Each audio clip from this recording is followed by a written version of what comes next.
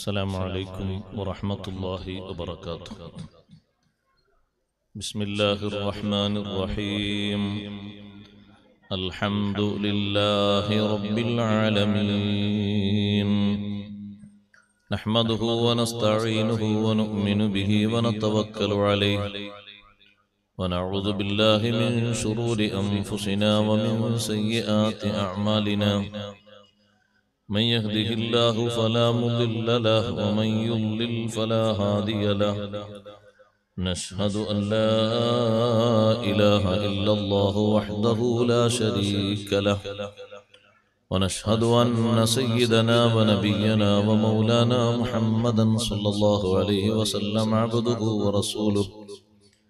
اللهم صل وسلم وبارك على رسولك سيدنا ومولانا محمد وعلى آل وأصحاب سيدنا ومولانا محمد وعلى جميع الأنبياء والمرسلين وآلهم وصحبهم والتابعين لهم بإحسان إلى يوم الدين.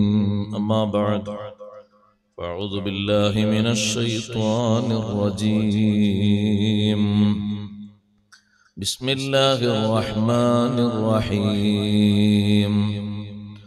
وأنكحوا الأيام منكم والصالحين من عبادكم وإمائكم إن يكونوا فقراء يغنهم الله من فضله والله واسع عليم.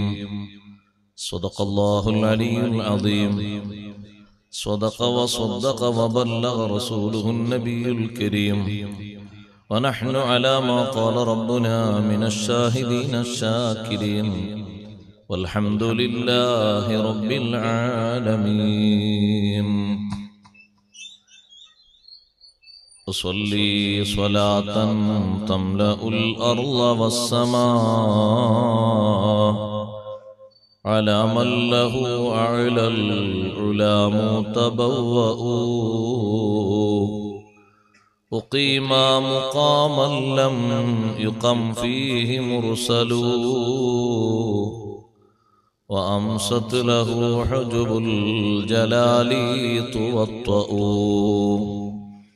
إلى العرش والكرسي أحمد قد دنا، فنورهما من نوره يتلألأ. صلاة وتسليم وأزكى تحيتي على المصطفى المختار خير البرية.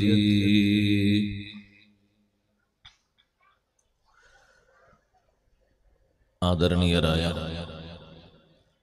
ഉസ്താദുമാരെ, പണ്ഡിതന്മാരെ, നേതാക്കളെ,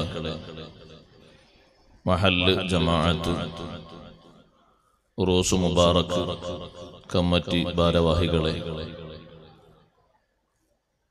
സ്നേഹസമ്പന്നരായ സഹോദരന്മാരെ, സഹോദരിമാരെ, സുഹൃത്തുക്കളെ, പവിത്ര ധന്യമായ വെള്ളിയാഴ്ച രാവിലെ മഹാന്മാരുടെ സവിധത്തിൽ ഇൽമു പറയാനും കേൾക്കാനും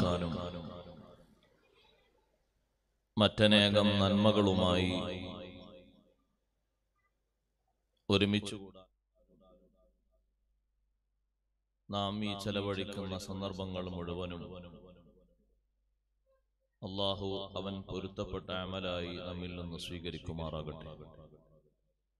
ഇവിടെ അന്തിയുറങ്ങുന്ന മഹാരഥന്മാരുടെ ദറജകൾ അല്ലാഹു ഉത്തരോത്തരം ഉയർത്തുമാറാകട്ടെ. അവരുടെ മേൽനോട്ടവും മദതും സദാ ലഭിക്കുന്നവരായി നമ്മെയും നമ്മുടെ ഈ പരിസരത്തുള്ള മുഴുവൻ ജനവിഭാഗങ്ങളെയും അല്ലാഹു അനുഗ്രഹിക്കുമാറാകട്ടെ.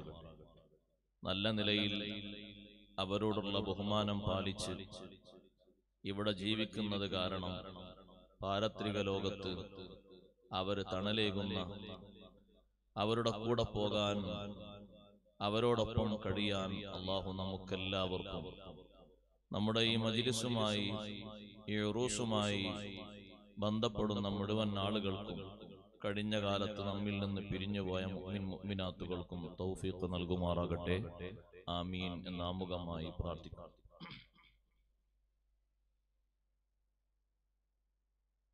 പരിശുദ്ധരായ മഹാരഥന്മാരെ കൊണ്ട് വലയം ചെയ്യപ്പെട്ട പ്രദേശമാണ് നമ്മുടെ ഈ പരിസരങ്ങളൊക്കെ. കുറച്ചപ്പുറത്തു പോയാൽ മഹദിയായ മണവാട്ടി ബീവി അവരുടെ മഖാമുണ്ട്. പരിസരങ്ങളിലേക്ക് എവിടെ പോയാലും മഹാരഥന്മാരുടെ മസാറുകളുണ്ട്. അത് നമുക്ക് വലിയ കാവലും വലിയ പ്രതീക്ഷയുമാണ്. ആമുഖമായ ഒരു കാര്യം ഓർമ്മപ്പെടുത്തുന്നത്, അല്ലാഹു സുബ്ഹാനഹു വ തആല അവരെ പരിഗണിച്ച് നമ്മെ പരിരക്ഷിക്കുകയും സഹായിക്കുകയും ദീനീ ഖിദ്മകൾക്ക് തൗഫീഖ് നൽകുകയും ആയുരാരോഗ്യം പ്രദാനം ചെയ്യുകയും ഉദ്ദേശങ്ങളൊക്കെ സഫലമാക്കി തരുകയും ചെയ്യും. അത് അവസാനിക്കുന്ന, അള്ളാഹു അതിന് മാറ്റം വരുത്തുന്ന ഒരു അവസ്ഥയിലേക്ക് നമ്മുടെ ജീവിതം മാറിപ്പോകരുത്. മഹത്തുക്കളെ പരിഗണിക്കുന്ന അവസ്ഥ മാറുമോ? തീർത്തും അങ്ങനെ മാറാൻ സാധ്യതയുണ്ട്. അഷ്റഫുൽ ഖൽഖ് സല്ലല്ലാഹു അലൈഹി വസല്ലം തങ്ങളോട് സൈനബ് ബീവി റളിയല്ലാഹു അൻഹ ചോദിച്ചല്ലോ, അൻഹുലകു വഫീന സ്വാലിഹൂൻ, നല്ലവർ ഞങ്ങളുടെ കൂട്ടത്തിൽ ഉണ്ടായിരിക്കെ ഞങ്ങൾക്ക് നാശം വരുമോ നബിയെ? അള്ളാഹു പരിഗണിക്കാൻ ഉതകുന്ന നല്ല നല്ല മനുഷ്യന്മാർ, ആണാകട്ടെ പെണ്ണാകട്ടെ, ചെറിയവരാകട്ടെ വലിയവരാകട്ടെ, ഞങ്ങളുടെ കൂട്ടത്തിൽ അവർ കഴിയുമ്പോൾ ഞങ്ങൾക്ക് പരീക്ഷണം വരുമോ? തങ്ങൾ പറഞ്ഞു, നഅം, അതേ വരും.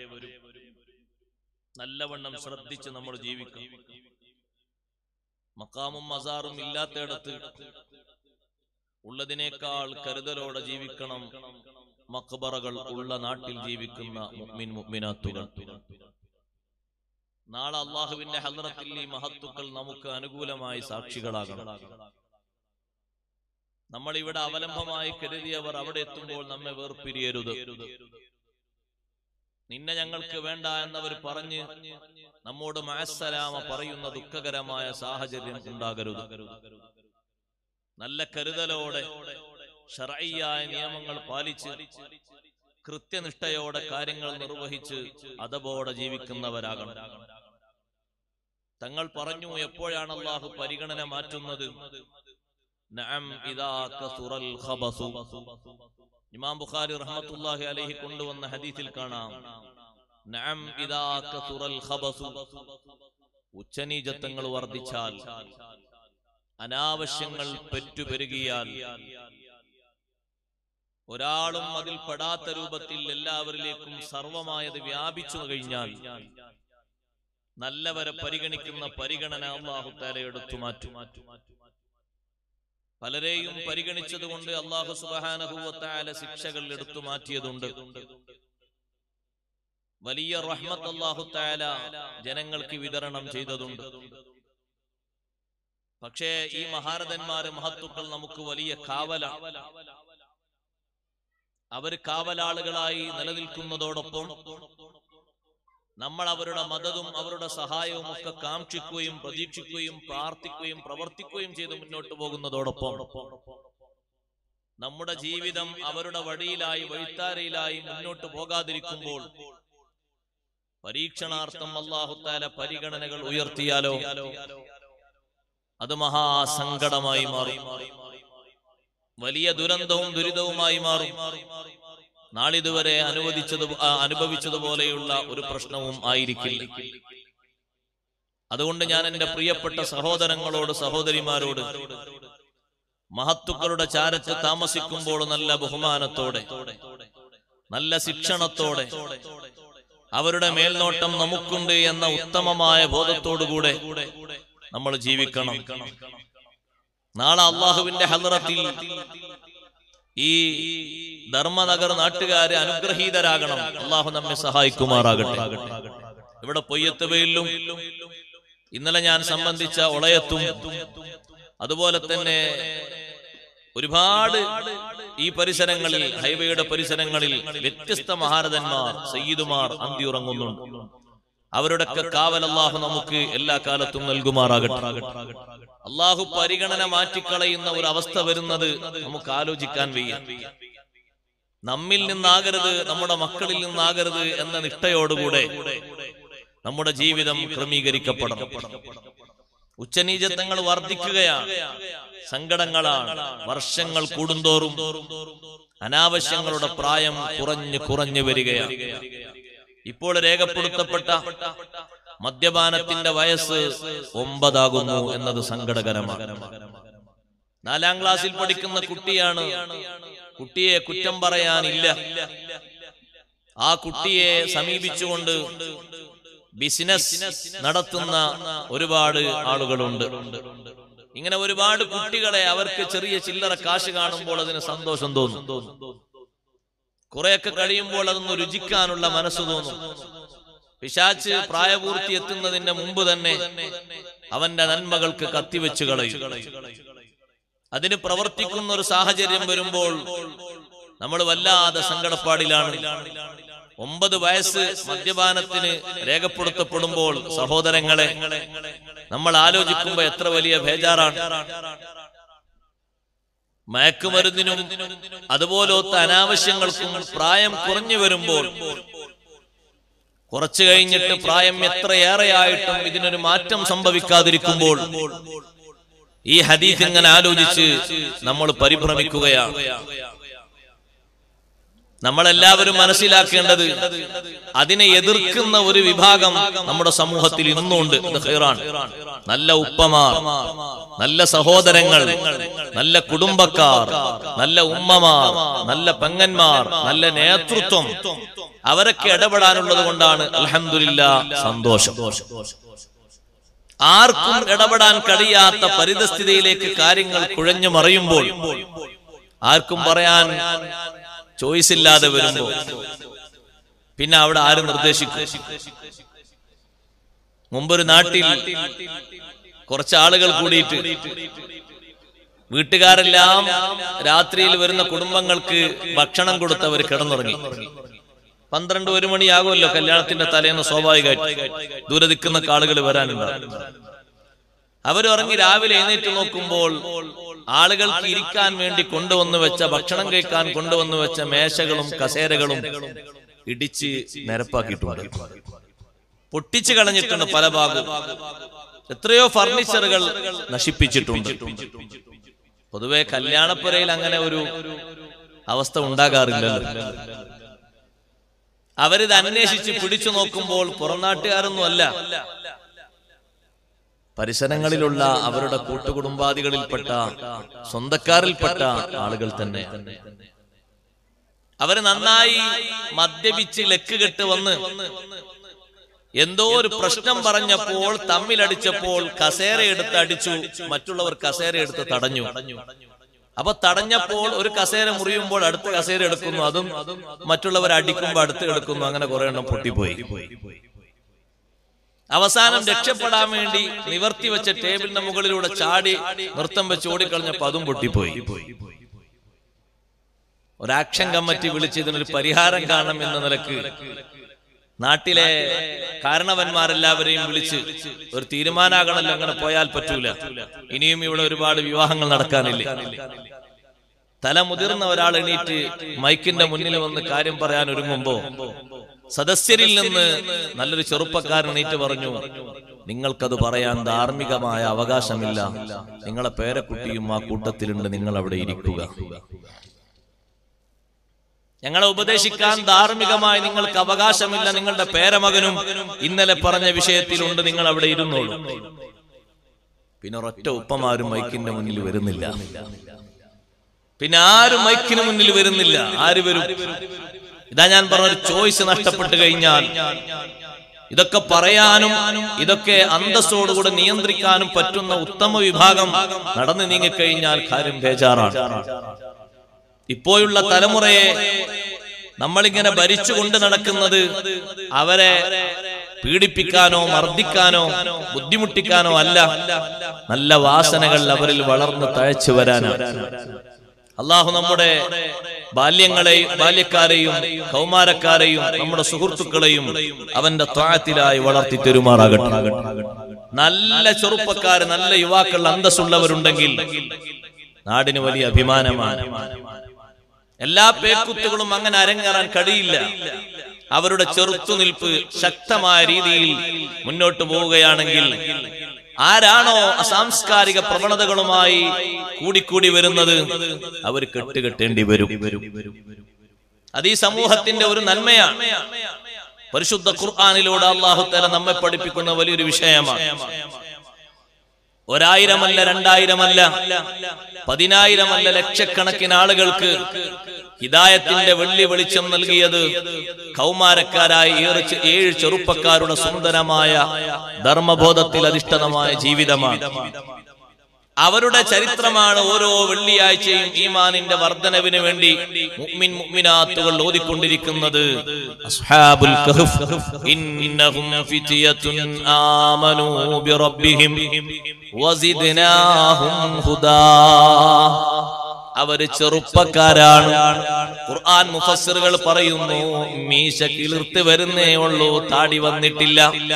ഇന്നഹും ഫിത്യത്തുൻ ആമനൂ ബിറബ്ബിഹിം. അവരെ റബ്ബിൽ അവർ വിശ്വാസമർപ്പിച്ചു. ആ വിശ്വാസത്തിൽ നിന്ന് വ്യതിചലിക്കാതെ നല്ല കരുത്തുറപ്പോടെ നിന്നു. രാജാവ് വെട്ടിമുറിക്കുന്ന കോലം കാണിച്ചു കൊടുത്തപ്പോൾ വറബത്നാ അലാ ഖുലൂബിഹിം, അവരുടെ മനസ്സുകൾ നമ്മൾ ബന്ധിപ്പിച്ചു. ഏക ഭാഷയിൽ അവർ പറഞ്ഞു, റബ്ബുനാ റബ്ബുസ് സമാവാതി വൽ അർദ്. നിങ്ങളല്ല ഞങ്ങളുടെ അധിപൻ, നിങ്ങളല്ല ഞങ്ങളുടെ ആരാധ്യൻ, നിങ്ങൾ ആരാധിക്കുന്ന വസ്തുക്കളുമല്ല ഞങ്ങളുടെ ആരാധ്യൻ. റബ്ബുനാ റബ്ബുസ് സമാവാതി വൽ അർദ്. ഞങ്ങളുടെ റബ്ബ് ആകാശഭൂമികളുടെ അധിപനാണ്, ആകാശഭൂമികളുടെ പരിപാലകനാണ്. ലൻ നദ്ഉവ മിൻ ദൂനിഹി ഇലാഹാ. അല്ലാഹുവിനെ മാറ്റിവെച്ച് ഒരു ഇലാഹിനെയും ആരാധിക്കാൻ ഞങ്ങളില്ല. ഞങ്ങളതിനെ വിളിക്കരുത്, ഞങ്ങളെ ഒരിക്കലും അതിന് നിങ്ങൾ തുനിയരുത്. അവർ ഏകകണ്ഠമായി നല്ല കരുത്തുറപ്പോടെ പറഞ്ഞപ്പോ 7 സമ്പന്ന വിഭാഗത്തിൽപ്പെട്ട ജീവിക്കാൻ നല്ല വകുപ്പുള്ള പ്രമാണിമാരുടെ മക്കളാണ്. പക്ഷേ ധർമ്മബോധത്തിന്റെ ചിന്തയിൽ 7 പേരും കരുത്തോടെ മുന്നോട്ട് നീങ്ങിയപ്പോൾ അവരെ ശരീരത്തിന് അല്ലാഹു കൊടുത്ത കാവൽ എത്ര വലുതാണ്. 300 ചില്ലറ വർഷം ഒരു ഗുഹയുടെ ഉള്ളിൽ അവർ താമസിച്ചിട്ട് ഒരിക്കൽ പോലും അവരെ ശരീരത്തിൽ മഴയോ വെയിലോ അല്ലാഹു കൊള്ളിച്ചിട്ടില്ല. എന്തൊരു സുന്ദരമായിട്ടാണ് അല്ലാഹു അവർക്ക് ഉറക്കം കൊടുത്തത്. വനുഖല്ലിബുഹും ദാത്തൽ യമീനി വദാത്തശ് ശിമാൽ. വലത്തോട്ടും ഇടത്തോട്ടും നമ്മൾ അവരങ്ങനെ മാറ്റിമറിക്കും. സുന്ദരമായിട്ടല്ലേ അവരവിടെ കിടന്നുറങ്ങിയത്. 3 നൂറ്റാണ്ടുകൾക്ക് ശേഷം അവർ ഉയർത്തെഴുന്നേറ്റപ്പോ അല്ലാഹു അവർക്കൊരു ഉറക്കത്തിൽ നിന്ന് സന്തോഷം കൊടുത്തപ്പോ ഭീതി അങ്ങ് മാറ്റിക്കൊടുത്തവർ പുനരുദ്ധാരണ രൂപത്തിൽ പുറത്തു വന്നപ്പോ അന്നവിടെ രാജ്യം ഭരിക്കുന്ന രാജാവിനുണ്ടായ ആശങ്ക വിശ്വാസരംഗത്തുള്ള വൈകല്യമാണ്. വിശ്വാസരംഗത്ത് കർമ്മധീരതയോടെ കർമ്മകുശലതയോടെ മുന്നേറിയ ചെറുപ്പക്കാരെ കൊണ്ട് അല്ലാഹു ഭൂമിക്ക് നൽകുന്ന നന്മ. ആ രാജാവ് അനുയായികളെ വിളിച്ചിട്ട് പറഞ്ഞു, ജനങ്ങളെ, പുനർജീവിതത്തെ പറ്റിയല്ലേ നിങ്ങൾക്ക് ആശങ്കയുള്ളത്? ഇതാ നോക്കൂ, 300 വർഷം മുമ്പ് നമ്മുടെ നാട്ടിൽ നിന്ന് ജീവിച്ചു മറഞ്ഞവരാണ്. ഇവരിതാ എഴുന്നേറ്റിരിക്കുന്നു, ഇവരിതാ പുറത്തു വന്നിരിക്കുന്നു. നിങ്ങളൊക്കെ കാണൂ, പുനർജീവിതമുണ്ടെന്ന് വിശ്വസിക്കൂ. എത്ര ആയിരം ആളുകളാ വിശ്വസിച്ചത്? 10,000 അല്ല, 20,000 അല്ല. രാജാവിന്റെ പിന്നാലെ വന്ന ആളുകളൊക്കെ വിശ്വസിച്ചപ്പോ രാജാവ് പറഞ്ഞു, അൽഹംദുലില്ലാഹ്,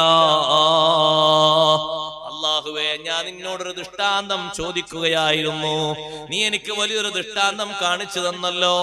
ഈ മഹത്തുക്കളുടെ ജീവിതമാണ് അതിന് കാരണമായത്. എന്തേ അതിന്റെ കാരണമെന്നറിയുമോ? യൗവനത്തിൽ നല്ല തിളതിളപ്പുള്ള അവസ്ഥയിൽ ധാർമ്മിക ബോധമുള്ള ആചാരവുമായി സുന്ദരമായ വിശ്വാസവുമായി മുന്നിട്ടിറങ്ങിയപ്പോ ഒരു രാജാവിന്റെ ഭീഷണിയും വകവെക്കാതെ, ഒരു കുടുംബത്തിന്റെ അന്വേഷണത്തിലും വഴിമുട്ടി നിൽക്കാതെ അല്ലാഹുവിൽ അചഞ്ചലമായി വിശ്വസിച്ച് മുന്നോട്ട് നീങ്ങിയപ്പോ റബ്ബ് തആല ഡയറക്റ്റായി കൊടുത്ത സംരക്ഷണമാണ്.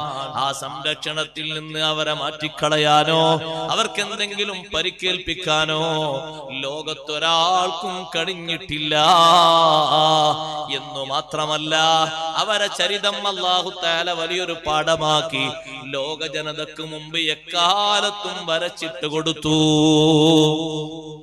ധാർമ്മിക അന്തരീക്ഷം മഹത്തുക്കളുടെ മേൽനോട്ടത്തിൽ നാട്ടിൽ നിലനിൽക്കണം. ഒരിക്കലും അതിൽ നിന്ന് അപജയങ്ങൾ സംഭവിച്ചു പോകരുത്. അത് വല്ലാത്ത വിഷമമാണ്. അങ്ങനത്തെ ഒരു സാമ്പ്രദായികമായ അവസ്ഥ വന്നു കഴിഞ്ഞാൽ മഹത്തുക്കളുടെ മേൽവിലാസത്തിൽ നമുക്കുള്ള പരിഗണന അവസാനിച്ചു പോകും. ആമുഖമായി ഞാൻ സൂചിപ്പിച്ചതാണ്, മഹാന്മാരുടെ മദദ് അല്ലാഹു ദായിമാക്കി തരട്ടെ. വലിയ കാവലാണ് അവരെ കൊണ്ട്, ചെറിയ കാവലല്ല. അവരുടെ കാവല് നിതാന്തമായി അല്ലാഹു നിത്യമാക്കി തരട്ടെ. ഓടിച്ചെല്ലാനുള്ള വലിയ വസീലകളാണ്. വിഷമഘട്ടത്തിൽ മാത്രമല്ല, നമ്മുടെ ഖൽബുണരാൻ, നമ്മുടെ മനസ്സുണരാൻ അവരിലേക്കൊരു ഫാത്തിഹ, അവർക്കൊരു സിയാറത്ത്, ഇതുവഴി അങ്ങ് പോകുമ്പോ ഒരു സലാം, ഒരു മിനിറ്റ് വേണ്ട ഇറങ്ങിയൊരു സലാം പറയാൻ. സയ്യിദുനാ റസൂലുള്ളാഹി സ്വല്ലല്ലാഹു അലൈഹി വസല്ലമ തങ്ങൾ എത്രയാണ് സിയാറത്ത് ചെയ്തത്. ബീവി ആയിഷ റളിയല്ലാഹു അൻഹ പറയുന്നു, എന്റെ അടുത്ത് വരുന്ന എല്ലാ രാത്രിയിലും ആദ്യഘട്ടത്തിൽ 9 രാത്രികളിൽ ഒരു രാത്രി ആയിഷ ബീവിക്കാണ്. പിന്നീട് അതിന്റെ രൂപം മാറി. കുറച്ചു കഴിഞ്ഞപ്പോ ബീവി സൗദ റളിയല്ലാഹു അൻഹ നബി തങ്ങൾക്ക് വലിയൊരു ധർമ്മം നൽകി. ലോകത്ത് നമ്മുടെ നാട്ടിലൊരു പെണ്ണും അങ്ങനത്തെ ഒരു ധർമ്മം കൊടുത്തിട്ടുണ്ടാകൂല. എന്താ ധർമ്മമെന്നറിയോ? അല്ലാഹുവിന്റെ ഹബീബേ, ഞാൻ പ്രായമുള്ള ഒരു പെണ്ണാണല്ലോ, എന്റെ അടുത്തേക്ക് വരുന്ന ദിവസം രാത്രി തങ്ങൾക്ക് വേണ്ടി ആ ദിവസം ഞാൻ ആയിഷ ബീവിക്ക് വിട്ടു തന്നു നബിയെ, പകല് മാത്രം ഒന്ന് വന്നു പോയാൽ മതി. നമ്മളെ നാട്ടിലെ 2ാം ഭാര്യ പറയോ, അല്ലെങ്കിൽ 3ാം ഭാര്യ? അതൊന്നും തരില്ല, എന്റെ അടുത്തേക്ക് വരുന്ന നിങ്ങോട്ട് തന്നെ വരണോ? ആഫിയത്ത് ഉണ്ടായാലും ശരി, ആഫിയത്തില്ലെങ്കിലും ശരി, ഇവിടെ തന്നെ വരണം. അത് മറ്റെവിടെയും പോകാൻ പാടില്ല. സൗദ ബീവി റളിയല്ലാഹു അൻഹ പറഞ്ഞു, പകല് തങ്ങളൊന്ന് വന്നാൽ മതി, എനിക്കൊന്ന് സംസാരിക്കാനും കുറച്ചു നേരം ഒന്ന് ഖിദ്മത്തെടുക്കാനും ഇവിടെ ഒന്ന് ഭക്ഷണം കഴിക്കാനും. അൽഹംദുലില്ലാഹ്, സന്തോഷം. രാത്രി തങ്ങൾ ആയിഷ ബീവിന്റെ അടുത്ത് തന്നെ കൂടിക്കോളും. അപ്പൊ ആയിഷ ബീവിക്ക് 9-ൽ 2 ദിവസമായി. ആദ്യം 9-ൽ 1 ദിവസമായിരുന്നു. മഹദി പറയുന്നു, എന്റെ അടുത്തേക്ക് വരുന്ന എല്ലാ ദിവസവും രാത്രി അത്തായത്തിന്റെ സമയമായി കഴിഞ്ഞാൽ തങ്ങൾ പുറപ്പെടും. മദീനയിലെ മഹത്തുക്കൾ, ലോകത്തെ ഏറ്റവും വലിയ ഔലിയാ അന്തിയുറങ്ങുന്ന ജന്നത്തുൽ ബഖീയിലേക്ക് അവിടെ ചെല്ലും. അവിടെ ചെന്നിട്ട് തങ്ങൾ ദുആ ചെയ്യും, അല്ലാഹുമ്മഗ്ഫിർ ലി അഹ്ലി ബഖീൽ ഗർഖദ്. ഈ ബഖീൽ താമസിക്കുന്ന അന്തിയുറങ്ങുന്ന മുഴുവൻ ആളുകൾക്കും പൊറുക്കുക അല്ലാഹ്. അങ്ങനെ മാത്രമല്ല ദുആ ചെയ്യുന്നത് അവർക്ക് വേണ്ടി മാത്രമല്ല, അസ്അലുല്ലാഹ ലനാ വലക്കുമുൽ ആഫിയ. ഖബർസ്ഥാനിൽ വന്നിട്ട് തങ്ങൾ ദ്വാർക്കുന്നത് ഖബറാളികൾക്ക് മാത്രമല്ല, നിങ്ങൾക്കും നമുക്കും അല്ലാഹുവിനോട് ഞാൻ സുഖം ചോദിക്കുന്നു. ഒരു ദുആ അങ്ങനെയാണെങ്കിൽ മറ്റൊരു ദുആ, ഇർഹമില്ലാഹുമ്മൽ മുസ്തഖ്ദിമീന മിന്നാ വൽ മുസ്തഖിരീൻ. നമ്മിൽ മുമ്പേ നടന്നവർക്കും പിന്നിൽ വരാനിരിക്കുന്നവർക്കും അല്ലാഹു റഹ്മത്ത് ചെയ്യട്ടെ എന്ന അർത്ഥത്തിലും പ്രാർത്ഥന നടത്താറുണ്ട്. ഒരുപാട് പ്രാർത്ഥനാ വചനങ്ങളുണ്ട്. എപ്പോഴാ പ്രാർത്ഥിക്കാൻ പോകുന്നത്? ആഖിറുൽ ലൈലിലാണ്, രാത്രിയുടെ അവസാന യാമങ്ങളിൽ ജന്നത്തുൽ ബഖീൽ പോയി ദുആ ചെയ്യുകയാണ്. അത് വലിയൊരു ബന്ധമാണ്. അതുപോലെ നമുക്കും ബന്ധം പുലർത്താൻ അള്ളാഹു തന്നൊരു അനുഗ്രഹമാണ്. വെറുതെയാക്കരുത്, വെറുതെ പോകരുത്. ഒരുപാട് നന്മകൾ ഹ്രസ്വകാല ജീവിതത്തിൽ മഹത്തുക്കളുമായി ബന്ധപ്പെട്ട് നേടിയെടുക്കണം. അള്ളാഹു തൗഫീഖ് നൽകുമാറാകട്ടെ. ഇരിക്കട്ടെ സഹോദരന്മാരെ, നമ്മുടെ വൈവാഹിക ജീവിതം, ഞാൻ ആ വിഷയത്തിലേക്ക് വരുന്നു. എമ്പാടും പറയാനുണ്ട്. സമയബന്ധിതമായി ഇൻഷാ അല്ലാഹ് അല്പം ചില കാര്യങ്ങൾ ഞാൻ ഓർമ്മപ്പെടുത്തും. വൈവാഹിക ജീവിതത്തിലേക്ക് പ്രവേശിക്കാത്തവർക്ക്, പ്രവേശിക്കാൻ ആഗ്രഹിക്കുന്നവരോട്, അവരോട് ആദ്യം ഒന്ന് പറയട്ടെ, വിവാഹം ചെയ്തവരോട് രണ്ടാമതും പറയാം. വൈവാഹിക ജീവിതത്തിലേക്ക് പ്രവേശിക്കാൻ കാത്തു കഴിയുന്ന സഹോദരങ്ങൾ, സഹോദരിമാര്, നിങ്ങളുടെ ജീവിതം സന്തോഷകരമാകണോ? ഇപ്പോൾ നടത്തിക്കൊണ്ടിരിക്കുന്ന പ്രപ്പോസ്ഡ് ജീവിതവും ഇനി വരാനിരിക്കുന്നതും സമ്പൂർണമായ പൊരുത്തത്തിലാകണോ? രണ്ടെണ്ണമാണ് പ്രധാനമായും നിങ്ങൾ അന്വേഷിക്കേണ്ടത്. എന്താണത്? നിങ്ങൾ അന്വേഷിക്കുന്നവർ ആണാകട്ടെ പെണ്ണാകട്ടെ, അവർക്ക് രണ്ട് സ്വഭാവങ്ങൾ നിയലിച്ചു നിൽക്കണം എപ്പോഴും. ഒന്നാമതായി ദീനാണ്. ദീന് നന്നായി ഉണ്ടാകണം. ദീനുണ്ടെങ്കിലേ സ്നേഹസമ്പൂർണമായ ജീവിതം സാധ്യമാകൂ. രണ്ടാമത്തത് ഖുലുഖാണ്, സ്വഭാവമാണ്. അതുകൊണ്ടാ ഹബീബ് സല്ലല്ലാഹു അലൈഹി വസല്ലം പറഞ്ഞത്, ഇദാ ജാഅകും മൻ തർലൗന ദീനഹു വഖുലുഖഹു, ദീനും ഖുലുഖും പൊരുത്തപ്പെടുന്ന ആളുകൾ വന്ന് വിവാഹം അന്വേഷിച്ചാൽ ഫസവ്വിജൂഹു, കെട്ടിച്ചു കൊടുക്കണം. ചൊറുക്ക് അതിനെ വെല്ലുന്നതാണ് ദീന്. സമ്പത്ത് അതിനെ വെല്ലുന്നതാണ് ദീന്. സൗകര്യങ്ങൾ അതിനെ വെല്ലുന്നതാണ് ദീന്. ഇദാ ജാഅകും മൻ തർലൗന ദീനഹു വഖുലുഖഹു, ദീനും ഖുലുഖും പൊരുത്തപ്പെടുന്ന ആളുകൾ വന്നാൽ, നല്ല ദീനാണ് ആൾ, ആ കുട്ടി നല്ല ദീനിയാണ്, ആ കുട്ടി നല്ല സ്വഭാവക്കാരിയാണ്, ഫസവ്വിജൂഹു, നിങ്ങൾ വിവാഹം ചെയ്തു കൊടുക്കണം. അല്ലെങ്കിലോ, ഹദീസിന്റെ ബാക്കി കൂടി കേൾക്കി, അല്ലെങ്കിലോ വഇല്ലാ തഫ്അലൂഹു, നിങ്ങളങ്ങനെ ചെയ്യാത്ത പക്ഷം, നിങ്ങളങ്ങനെ ചെയ്യാത്ത പക്ഷം, ദീനും ഖുലുഖൊന്നും അല്ല നിങ്ങൾ മെജോറിറ്റിയായി കണ്ടത്. അങ്ങനെയുണ്ട്, ജീവിക്കാൻ നല്ല ഒപ്പൊക്കെ ഉണ്ടോ? ആ, അത്യാവശ്യമുണ്ട്. കുടുംബം എങ്ങനെ? വലിയ കുടുംബാണോ? ഓ, വലിയ കുടുംബം. നമ്മളാരെങ്കിലും നമ്മളും കൂടി നോക്കാനൊക്കെ അവർക്ക് ഒപ്പുണ്ടാകുമോ? ഉണ്ടാകും. അങ്ങനെയുള്ള പലതും മാത്രം നിങ്ങൾ ലാക്കാക്കിക്കൊണ്ട് വിവാഹം ചെയ്തു കൊടുത്താൽ തകും ഫിത്നതും ഫിൽ അർളി വഫസാദും കബീർ, ഭൂമിയിൽ വലിയ പരീക്ഷണം ഉണ്ടാകും, വലിയ കുഴപ്പമുണ്ടാകും. എന്താണ് ആ കുഴപ്പം? അതുമാത്രം ലാക്കാക്കുമ്പോൾ ഒരുപക്ഷേ കണ്ണിൽ കാണുന്നതൊക്കെ സന്തോഷമായി തോന്നിയിട്ട് ദീന് വരെ കൈയൊഴിച്ച് പലരും പോയ കഥയുണ്ടാകും. കാരണം ഇതിനേക്കാളും സൗകര്യം മറ്റൊരു ഭാഗത്ത് കണ്ടിട്ടുണ്ട്, ഇതിനേക്കാളും സൗന്ദര്യമുള്ള മറ്റൊരാൾ വിളിക്കുന്നുണ്ട്, ഞാൻ എന്തിന് ഇയാളെ കൂടെ കഴിയണം? അങ്ങനെ ചിന്തിക്കാനുള്ള കാരണം ദീനിന്റെ കുറവാണ്. ഇവളെ എന്തിന് ഞാൻ ഇങ്ങനെ പൊറുപ്പിച്ചു നിൽക്കണം? ഇതിനേക്കാളും സൗകര്യമുള്ള എത്രയുണ്ട്. ഒന്നും മറുകണ്ഠം ചാടട്ടെ എന്ന് ചിന്തിക്കുന്നത് ദീനില്ലാത്തത് കൊണ്ടാണ്. ദീനും ഖുലുഖും ഇല്ലെങ്കിൽ തകും ഫിത്നതും ഫിൽ അർളി വഫസാദുൻ കബീർ. നല്ല ദീനുള്ള കുട്ടിയെ, പെൺകുട്ടിയെ ദീനില്ലാത്തവന് കുഫുവക്കോ സഹോദരങ്ങളെ. ഫത്ഹുൽ മുഈനിൽ പറഞ്ഞില്ലേ, വലാ യുകാഫിയു മുബ്തദിഉൻ സുന്നിയതൻ, ബിദ്അത്തുകാരൻ സുന്നിയത്തിന് കുഫുവക്കൂല. ഒരു സുന്നി പെൺകുട്ടിക്ക് ബിദ്അത്തുകാരൻ കുഫുവക്കൂല. എന്തേ കാരണം? ആ പെൺകുട്ടിയുടെ ദീന് കുറച്ചു കാലം കൊണ്ട് പറിച്ച് വലിച്ചെറിയും. കുറച്ചു കാലൊക്കെ അങ്ങനെ അങ്ങോട്ട് നിൽക്കും, ഒന്ന് സെറ്റപ്പായി ഇങ്ങോട്ട് വരാൻ. പിന്നെ എന്നെ ആശ്രയിക്കാതെ അവൾക്ക് മുന്നോട്ട് പോകാൻ കഴിയില്ലെന്ന് തോന്നുമ്പോ അവരുടെ വിശ്വാസ രംഗത്തുള്ള വിശുദ്ധിയും കർമ്മരംഗത്തുള്ള ആദർശ ശുദ്ധിയും പറിച്ചു നട്ടുകൊണ്ടൊരു പക്ഷേ അത് വലിച്ചെറിയും. ഘട്ടം ഘട്ടമായി അവളിൽ ബിദ്അത്ത് രൂക്ഷമായി മുളപൊട്ടും. പിന്നെ അവനെക്കാളും കൂടുതൽ ബിദ്അത്തിൽ സ്ട്രോങ് അവളായിരിക്കും. പിന്നെ ആ കുടുംബം മൊത്തം ആ ഒരു രീതിയിൽ പോകും. നമ്മൾ കാണുന്ന കാഴ്ചയല്ലേ. അതുകൊണ്ടാണ് വിശുദ്ധ ഇസ്ലാം പറയുന്നത് തെരഞ്ഞെടുക്കേണ്ടത്, സെലക്ഷൻ നടത്തേണ്ടത് അവിടെയാണ്. മുൻഗാമികളൊക്കെ സെലക്ട് ചെയ്തത് അങ്ങനെയാണ്. അവർക്ക് അധികാരത്തിന്റെ പവർ നോക്കിയിട്ട് അവർ കെട്ടിച്ചു കൊടുത്തിട്ടില്ല. മദീനത്തെ പള്ളിയിൽ വർഷങ്ങളോളം ദർസ് നടത്തിയ താബിഈങ്ങളിൽ പ്രഗൽഭനാണ് സഈദ് ഇബ്നുൽ മുസയ്യിബ് റളിയല്ലാഹു അൻഹു.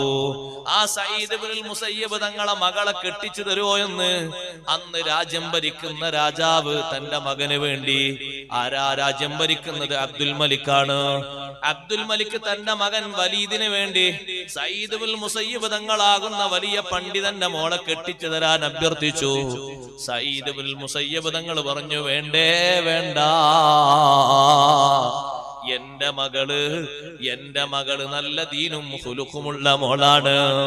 എന്റെ മകൾ യജമാനനായ റബ്ബിനനുസരിച്ച് ജീവിക്കുന്ന മോളാണ്. രാജസന്നിധിയിലും കൊട്ടാരത്തിലും എന്റെ മകള് ചെന്നാൽ യഥാർത്ഥ രാജാവിനെ മറന്നു പോകുമോ?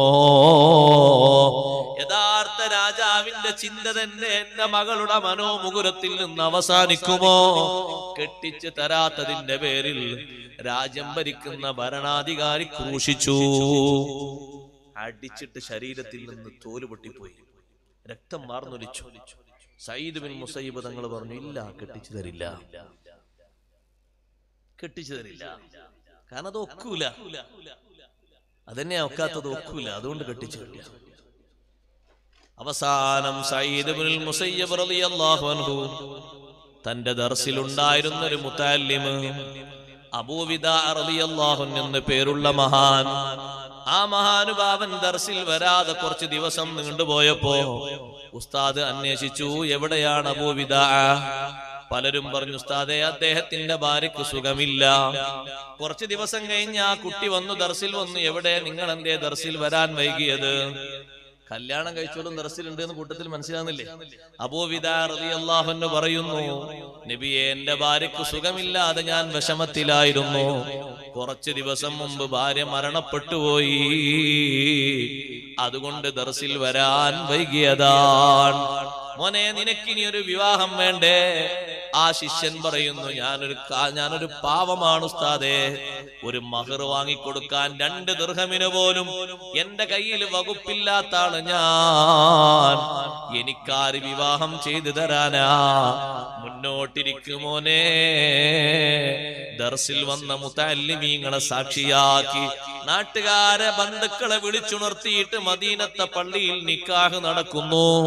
സഈദ് ഇബ്നു മുസയ്യിബ് തങ്ങള് തന്റെ ദീനിയായ പെൺകുട്ടിയെ, രാജാവിന്റെ മകനെ കൊണ്ട് ചോദിച്ചിരുന്ന പെൺകുട്ടിയെ, തന്റെ അരുമ ശിഷ്യനായ വിവാഹം ചെയ്തിട്ട് 1ാമത്തെ ഭാര്യ മരണപ്പെട്ടു പോയ ശിഷ്യന് വിവാഹം ചെയ്തു കൊടുക്കുന്നു. എല്ലാവരും കാണുന്നൊരു കാഴ്ച. നിങ്ങൾ നോക്ക്, ആ മഹാനുഭാവൻ എന്തൊരു പീഡനമാണ് അനുഭവിച്ചത്. മകളെ കെട്ടിച്ചു തരിക എന്ന് പറഞ്ഞപ്പോ രാജാവിന്റെ ഹുങ്കും കഴിവും ഉപയോഗിച്ചുകൊണ്ട് മഹാനവറുകളെ പീഡിപ്പിച്ചു. 1 ഇഞ്ച് അതിൽ നിന്ന് മാറിയില്ല. ഇല്ലല്ല, കെട്ടിച്ചു തരാൻ പറ്റില്ല. കാരണം അത് സംഗതി ബാത്തിലായി പോകും. തക്കും ഫിത്നത്തും ഫിൽ അർളി വഫസാദുൻ കബീർ, സംഭവിച്ചു പോകും. ഇത്ര സംഭവിക്കുന്നത് നമ്മൾ കാണുന്നതാണ് വർത്തമാന യുഗത്തിൽ.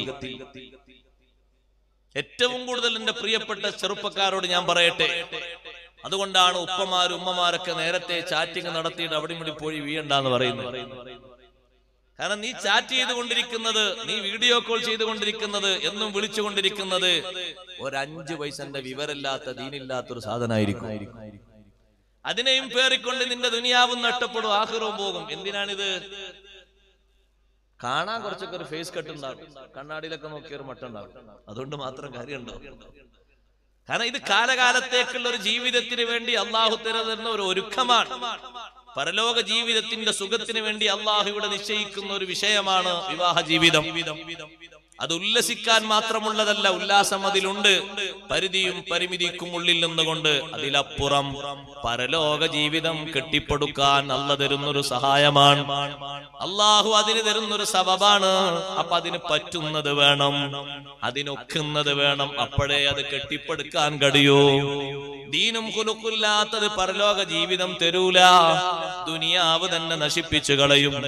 ഒരുപക്ഷെ അവളുടെ വല്ല ആവശ്യങ്ങൾക്കും നിന്ന് കൊടുത്തില്ലെങ്കിൽ നല്ലവനാ നിന്റെ കഴുത്തിൽ അവർ കത്തിവെച്ച് കളയും. എത്ര എണ്ണമാണ് ഓരോ ദിവസവും കത്തിവെക്കുന്നത്. ഇന്നലെയും നമ്മൾ വായിച്ചില്ലേ, സങ്കടത്തോടെ വായിച്ചില്ലേ, ചെറിയ കുട്ടിയെ കൊല്ലാകൊല നടത്തിയത്. വാർത്ത എന്താകട്ടെ, എന്തൊരു സങ്കടമാണത് വായിക്കുമ്പോൾ. ഇങ്ങനെയാ സഹോദരങ്ങളെ നൊന്തുപറ്റ മാതാവിന്റെ മനസ്സിൽ നിന്ന് റഹ്മത്തും റഅഫത്തും എടുത്തു മാറ്റപ്പെടുക. പ്രയാസങ്ങൾ സഹിച്ച് ഗർഭം ധരിച്ച് നോവനുഭവിച്ച് പ്രസവിച്ച് വർഷം 2 തികയുന്നതിന് മുമ്പ് ആ പിഞ്ചു പൈതലിന്റെ മുഖത്തേക്ക് നോക്കുമ്പോൾ എങ്ങനെയാണ് കൊല്ലാൻ തോന്നുന്നത്?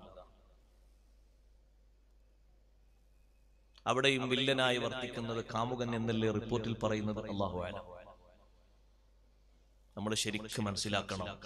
ഉപ്പമാർ അന്വേഷിക്കുമ്പോൾ ആ അന്വേഷണത്തിൽ ചെറുപ്പക്കാരികൾ നിന്ന് കൊടുക്കണം. ഉപ്പാ ഉമ്മ, നിങ്ങൾ എനിക്ക് അന്വേഷിച്ചിട്ട് ബുദ്ധിമുട്ടാകേണ്ടതില്ല. ഞാൻ നേരത്തെ പ്രപ്പോസ്ഡ് ചെയ്തു കഴിഞ്ഞു. നിങ്ങൾ അന്വേഷിക്കുന്നതിന്റെ 4 വർഷം മുമ്പ് ബാപ്പാക്കും ഉമ്മാക്കും സമ്മതം മൂളിയിട്ട് നാട്ടുകാരൊക്കെ പറഞ്ഞിട്ട് അവസാനം നിക്കാഹ് നടന്നു. നിക്കാഹ് നടന്നൊരു വർഷമാകുമ്പോഴേക്ക് അവളതാ വീട്ടിൽ നിന്ന് രാത്രിയിൽ ഇറങ്ങിപ്പോയി. ഫിത്നയും ഫസാദും കണ്ടോ നിങ്ങള്? 2 വർഷം മറ്റൊരുത്തന്റെ കൂടെ ജീവിച്ചു. അവന് ദീനുല്ല ഖുലുഖുല്ല, ചിലപ്പോൾ ഇസ്ലാം തന്നെ ഇല്ല, ഇസ്ലാമിന്റെ വ്യക്തമായ വിരോധിയാണ്.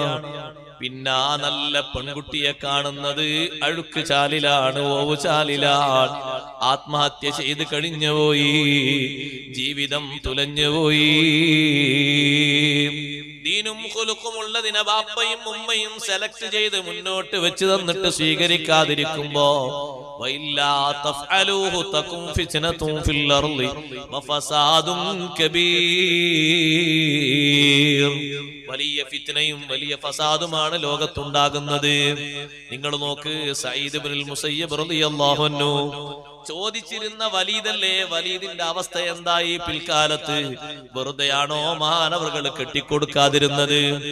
ആ വലീദാണ്, ഈ രാജ്യം ഭരിച്ചിരുന്ന രാജാവിന്റെ മകനായ വലീദാണ്.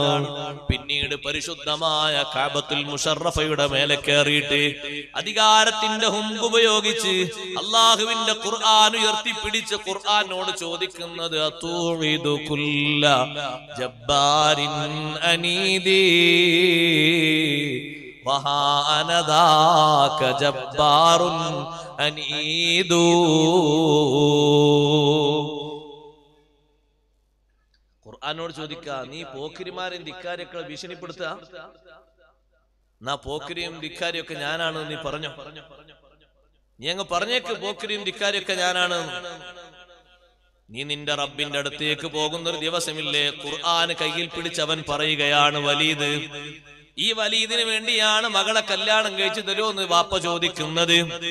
ആ വലീദ് ഖുർആന് പിച്ചി ചീന്തിയിട്ട് പറയാണ്, റബ്ബിന്റെ അടുത്തേക്ക് നീ പോകുമ്പോ റബ്ബ് നിന്നോട് ചോദിക്കാണ്, ആരാ നിന്നെ ഇങ്ങനെ ചെയ്തത്? നീ പറയണം, ഫഖുൽ ദാക മസ്സഖനി വലീദു, എന്നെ കീറിക്കളഞ്ഞത്, എന്നെ തുന്നം ഭിന്നമാക്കി, എന്നെ പറപറത്തിച്ചത് വലീദാണെന്ന് നീ എവിടുന്ന് അങ്ങ് പറഞ്ഞോ? ഞാനതൊന്നും പേടിക്കൂല. ധിക്കാരിയുടെ സ്വരമാണ്. ഭരണം ഒരു നശ്വരമായ ദുന്യാവിന്റെ ചീഞ്ഞ ഭരണം കയ്യിൽ കിട്ടിയപ്പോൾ അത് ഹുങ്ക് ഉപയോഗിച്ചുകൊണ്ട് അള്ളാന്റെ കഅബയുടെ മുകളിൽ കയറിയിട്ട് ഖുർആൻ പിച്ച് ചീന്തിയ വലീദ്. സഹോദരങ്ങളെ, ഖുർആനിൽ അള്ളാഹു പറയുന്നുണ്ട് ധിക്കാരികളോട് ഭീഷണിപ്പെടുത്തിയിട്ട് അള്ളാഹു പറയുന്നുണ്ട്, വഖാബ കുല്ലു ജബ്ബാരിൻ അനീദ്. എല്ലാ സ്വേച്ഛാധിപതികളും എല്ലാ മാത്സര്യ ബുദ്ധിക്കാരും അമ്പേ പരാജയപ്പെട്ടിരിക്കുന്നു. അതിനാണ് ഇവൻ ചോദിക്കുന്നത്, ധിക്കാരികളെ നീ ഭീഷണിപ്പെടുത്തുകയാണോ? ഖുർആനോടാ ചോദിക്കുന്നത്. ഞാൻ ധിക്കാരിയാണ്, ഞാൻ സ്വേച്ഛാധിപതിയാണ്, നിന്നെ ഞാൻ പേടിക്കൂല. റബ്ബിന്റെ അടുക്കലേക്ക് നീ ചെല്ലുന്നൊരു ദിവസമില്ലേ, അന്ന് നീ പറയണം മസ്സഖനീ വലീദൂ, എന്നെ പിച്ചി ചീന്തിയത് വലീദാണെന്ന് പറയണേ. ഈ വലീദിന് കെട്ടിച്ചു കൊടുത്താൽ കഥ എന്തുണ്ടാകും? സഈദ് ഇബ്നുൽ മുസയ്യിബ് റളിയല്ലാഹു അൻഹു തന്റെ അരുമ ശിഷ്യനാണ് കല്യാണം കഴിച്ചു കൊടുത്തത്. സുബ്ഹാനല്ലാഹ്, നല്ല സൗന്ദര്യമുള്ള മഹാനാണ് സഈദ് ഇബ്നുൽ മുസയ്യിബ് റളിയല്ലാഹു അൻഹു. മഹാനവർകൾ തന്നെ പറയുന്നുണ്ട്, എനിക്ക് വിവാഹ ജീവിതം മുന്നോട്ട് വെച്ച് അതിന്റെ വിഷയവുമായി മുന്നോട്ട് നീങ്ങുമ്പോ പലരും അഭ്യർത്ഥനയുമായി വന്നിരുന്നു. ഞാൻ ആരുടെയും മക്കളെ സ്വീകരിച്ചിട്ടില്ല. അവസാനം ഞാൻ സ്വീകരിച്ച ഖാദിമു റസൂലില്ലാഹി സ്വല്ലല്ലാഹു അലൈഹി വസല്ലം വസ്വാഹിബുൽ ഇൽമി വൽ വഖാർ, വലിയ വിജ്ഞാനത്തിന്റെ ഗോപുരമായ സയ്യിദുനാ അബൂ ഹുറൈറ റളിയല്ലാഹു അൻഹുവിന്റെ മകളെ കൊണ്ട് ഞാൻ തൃപ്തിപ്പെട്ടു. അതുകൊണ്ട് പറയട്ടെ, സെലക്ഷൻ നന്നാകണം. മഹത്തുക്കളൊക്കെ അങ്ങനെയാണ് സെലക്ട് ചെയ്തത്. നല്ലവരെ നോക്കിയിട്ട് മക്കളെ കെട്ടിച്ചു കൊടുക്കണം, ഉപ്പമാരെ ഉമ്മമാരെ.